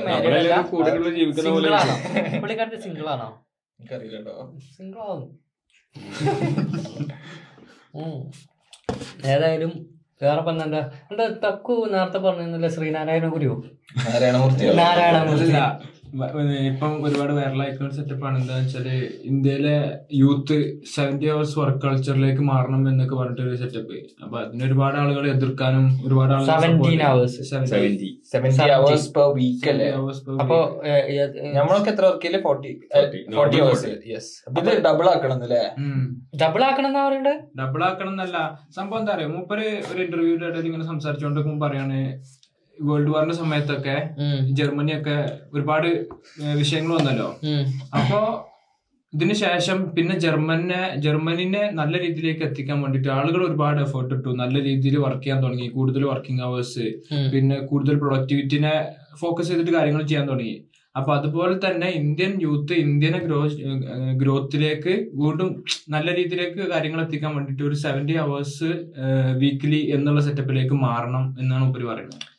ഈ വെറുതെ വർക്ക് അവേഴ്സ് കൂട്ടിയിട്ട് എന്താ കാര്യം? ഈ ഹാർഡ് വർക്ക്, ഈ സ്മാർട്ട് വർക്കിലാണ് കാര്യമില്ല. കുറഞ്ഞ ടൈമിന്റെ ഉള്ളിൽ പ്രൊഡക്റ്റീവ് ആയിട്ട് കൂടുതൽ കാര്യങ്ങൾ ചെയ്യാൻ പറ്റും. ഒരു ഓണ്ടർപ്രീനിയറിന് ഇങ്ങനെ പറയാം സ്മാർട്ട് വർക്കിലാണ് കാര്യം. പക്ഷെ അയാള് സ്മാർട്ട് വർക്ക് കൂടുതൽ കൈകാര്യം ചെയ്യുന്ന അങ്ങനെ അയാളെ ഈ സ്റ്റാഫിനെ വെച്ചിട്ട് വർക്ക് ചെയ്യിപ്പിച്ചിട്ടാണ്. മനസ്സിലായത്? അങ്ങനത്തെ മൈൻഡിലാണ് അയാള് പറയുന്നുണ്ടാവുക സമയം കൂട്ടിയാൽ മതി എന്ന് പറഞ്ഞാൽ. അങ്ങനെ കോൺട്രവേഴ്സി ഭയങ്കരമായിട്ട് കൂടിയ സമയത്ത് മൂപ്പരെ വൈഫ് ഒരു ട്വീറ്റ് ചെയ്തു. എന്ന് വെച്ചാല് മൂപ്പര് പറഞ്ഞത് മൂപ്പരുടെ ലൈഫ് അങ്ങനെയായിരുന്നു. മൂപ്പര് 90 hours 80 hours ഒക്കെ നല്ല രീതിയിൽ വർക്ക് ചെയ്യുന്ന ഒരാളായിരുന്നു. അതുകൊണ്ടാണ് മൂപ്പര് ബില്യണയർ ആണല്ലോ. മൂപ്പര് ഇൻഫോസിസ് ബിൽഡ് ചെയ്തു. അപ്പൊ അങ്ങനത്തെ സെറ്റപ്പ് മൂപ്പർക്ക് അത് പറ്റി. അപ്പൊ ആ ഒരു മൂപ്പര ഒരു സ്റ്റാൻഡ് പോയിന്റിൽ നിന്നിട്ടാണ് മൂപ്പര് പറയുന്നത് യൂത്ത് ഹാർഡ് വർക്ക് ചെയ്യണം. പക്ഷെ എനിക്ക് തോന്നുന്നു ഈ വർക്ക് ചെയ്യണത് ഇപ്പൊ വേറൊരാൾക്ക് വേണ്ടി വർക്ക് ചെയ്യണമെന്നില്ല. അപ്പൊ നമ്മളെ ഡ്രീമിനോ നമ്മുടെ പാഷനോ വേണ്ടിട്ട് നമുക്ക് 70 hours ഉണ്ട്. അപ്പൊ നമ്മൾ എന്തൊരു കാര്യത്തിൽ പാഷനേറ്റ് ആണോ അതിൽ നമുക്ക് കൂടുതൽ വർക്ക് ചെയ്യാൻ പറ്റുന്ന എനിക്ക് തോന്നുന്നു. നമുക്ക് വേണ്ടി ചെയ്യുമ്പോ അതിലൊരു കാര്യമുണ്ട്. ഇപ്പൊ ഓൺടർപ്രണേഴ്സ് എന്ന് വെച്ച് കഴിഞ്ഞാൽ എന്താ, ഈ എംപ്ലോയീസിന് 9 to 5 ആണല്ലോ. ഓൺടർപ്രണേഴ്സ് സ്വന്തമായിട്ട് എന്തെങ്കിലും ബിൽഡ് ചെയ്യുന്ന ആൾക്കാർക്ക് എന്താ 9 to 5 അല്ല, 24 hours അല്ല, 24/7 അവര് അവരുടെ ബിസിനസ് വേണ്ടിയിട്ടുള്ളതാണ്, സ്റ്റാർട്ടപ്പിന് വേണ്ടിയിട്ട് എപ്പോഴും അതിൽ ഇൻവോൾവ് ആയിരിക്കും. അവർക്ക് 9 to 5 പറഞ്ഞ ഒരു 8 hours സെറ്റപ്പ് ഇല്ല. നമ്മൾ ഇഷ്ടപ്പെടുന്ന ഒരു കാര്യത്തിനായാലും നമ്മൾ എത്ര ഇരിക്കും. നമുക്കൊരു വരുമാനം ഇല്ല അവിടെ നോക്കുക. നമ്മൾ ഇഷ്ടപ്പെടുന്ന കാര്യം നമ്മൾ ഇത്ര പ്രോഫിറ്റ് വരുന്നുണ്ട് നോക്കിയിട്ടുണ്ടെങ്കിൽ അത് സക്സസ് ആവില്ല. ഞാൻ പറയാറില്ല ഇടയ്ക്ക് 90 ദിവസം നിങ്ങൾ ഇഷ്ടപ്പെടുന്ന ഒരു കാര്യം നിങ്ങൾ ഫസ്റ്റ് ഡേ എങ്ങനെ ചെയ്ത് തുടങ്ങിയോ ആ എനർജി വെച്ചിട്ട് ലാസ്റ്റ് ഡേ 90 ദിവസം അതേപോലെ ചെയ്തിട്ടുണ്ടെങ്കിൽ ആ ഇൻട്രസ്റ്റിൽ സക്സസ് ആണ്. എന്തെങ്കിലും ഒരു റിസൾട്ട് ഉണ്ടാവും. മനസ്സിലായി? ശരിയായ രീതിയിൽ നിങ്ങൾ ചെയ്തിട്ടുണ്ടെങ്കിൽ, അതായത് ഓരോ ദിവസവും ഓരോ കാര്യങ്ങൾ ഡെവലപ്പ് ചെയ്ത് ഓരോ കാര്യങ്ങളിലും ഇമ്പ്രൂവ്മെന്റ് നിർത്തി ചെയ്യണം. മനസ്സിലായോ? ഞാൻ പറയുന്നത് അറിയോ, ഒരു സ്പെസിഫിക് ഒരു ഗോൾ ഒരാൾക്ക് ഉണ്ടെന്നുണ്ടെങ്കിൽ ആ ഒരു ജേർണി നല്ല രീതിയിൽ എൻജോയ് ചെയ്യാൻ പറ്റുമെന്ന് എനിക്ക് തോന്നുന്നുണ്ട്. കാരണം ഓരോ പ്രോഗ്രസ്സും നമുക്ക് അതൊരു അച്ചീവ്മെന്റ് നമ്മളത് ഇങ്ങനെ നമ്മള് സെൽഫ് മോട്ടിവേറ്റഡ് ആയിട്ട് വീണ്ടും അതിന് വേണ്ടിട്ട് വർക്ക് ചെയ്ത് നമ്മൾ ആ ഗോളിലേക്ക് എത്താനുള്ള ഒരു ശ്രമം ഉണ്ടാവും. അതിൽ നമ്മൾ ഇത്ര ഹവർ വർക്ക് ചെയ്തെന്നോ ഇത്ര സ്പെൻഡ് ചെയ്തെന്നോ ഇത്ര എക്സ്പെൻസ് വന്നോ ഒന്നും ആയിരിക്കില്ല. കാരണം ആ ഫൈനൽ ഗോളാണ് നമുക്ക് എന്താണോ അച്ചീവ് ചെയ്യേണ്ടത്. പെർഫെക്ഷൻ അല്ല വേണ്ടത്, പ്രോഗ്രസ് ആവേണ്ടത്. എപ്പോഴും ഒരു ഓണ്ടർപ്രീനിയറിന് മെയിൻ ആയിട്ട് വേണ്ടതാണ് പെർഫെക്ഷൻ അല്ല, പ്രോഗ്രസ് ആണ് വേണ്ടത്. പ്രത്യേകിച്ച് ലോങ് ടൈമിലെ ബിസിനസ് ചെയ്യുന്നത് പെർഫെക്ഷൻ പിന്നീട് വന്നിരിക്കും. മനസ്സിലായില്ലേ? അപ്പൊ നമ്മളെ ഈ പോഡ്കാസ്റ്റ് തുടങ്ങി നമ്മളെ ഫസ്റ്റ് എപ്പിസോഡിൽ തുടങ്ങിയപ്പോ ഞാനൊക്കെ ഒന്നുപാടി പേടിച്ചിട്ടിരുന്ന് സംസാരിച്ചു. ഒരുപാട് റിലാക്സ് ആയില്ലേ? അതെ. പിന്നെ നമുക്ക് കിട്ടുന്ന മോശം കമന്റ്സ് ഇതൊക്കെ മാത്രമേ വരുന്നുള്ളൂ. ഇപ്പോഴൊന്നും നിർത്താനുള്ള പരിപാടിയില്ല. അതെ. അതെ. പിന്നെ വേറെ നമ്മളെന്തെങ്കിലും ടോപ്പിക് കവർ ചെയ്യണമെന്ന് വിചാരിച്ചിട്ട് ചെയ്യാതെ ഇരുന്നിട്ടുണ്ടോ? ഇല്ലായില്ലേ? നമുക്ക് അടുത്ത പോഡ്കാസ്റ്റിൽ കാണാം. പുതിയ പെർസ്പെക്റ്റീവ്സ് ആയിട്ട് കാണാം. 4th dimension വരാം. ഞാനല്ല, നമ്മൾ കവർ ചെയ്യാത്തൊരു ടോപ്പിക്കാണ് ഏലിയൻസിനെ. നല്ല ഇൻട്രസ്റ്റഡ് ആയിട്ടുള്ള ടോപ്പിക്കാണ്. ഇന്ന് ഏതായാലും സമയമല്ലല്ലോ. നമുക്ക് അടുത്ത എപ്പിസോഡിൽ ഏലിയൻസിന് എന്തായാലും ഡിസ്കസ് ചെയ്യാം. ഓക്കെ. അപ്പൊ എന്റെ അടുത്ത് ഉണ്ട് എന്തൊക്കെ കുറച്ച് നമുക്കറിയാലോ. അത് മെക്സിക്കോയിലല്ലേ? മെക്സിക്കോയിലാണ് ലാസ്റ്റ് കോർ പാറ്റേൺസ് ഉണ്ടാക്കിട്ട് പോണ ഏലിയൻസ് അതല്ലേ പറയണേ? സംസാരിച്ച് തുടങ്ങിയാൽ കുറച്ച് സമയം അതിക്രമിച്ചു. നമുക്ക് അടുത്ത എപ്പിസോഡിൽ ഇനിയും കാണാം. എന്താ അറിയിക്കാണെങ്കിലും കമന്റ് ബോക്സിൽ അറിയിക്കുക. നെഗറ്റീവ് ആണെങ്കിലും പോസിറ്റീവ് ആണെങ്കിലും അല്ലേ? അതെ അതെ. അപ്പോ എന്തായാലും കൂടെ നമ്മള് ഇംപ്രൂവ് ആവും. പ്രോഗ്രസ് നോട്ട് പെർഫെക്ഷൻ അല്ലേ? അപ്പൊ സബ്സ്ക്രൈബ് ചെയ്യ്, ലൈക്ക്, ഷെയർ, കമന്റ്. പറഞ്ഞ ശീലല്ല റെഡിയാവും.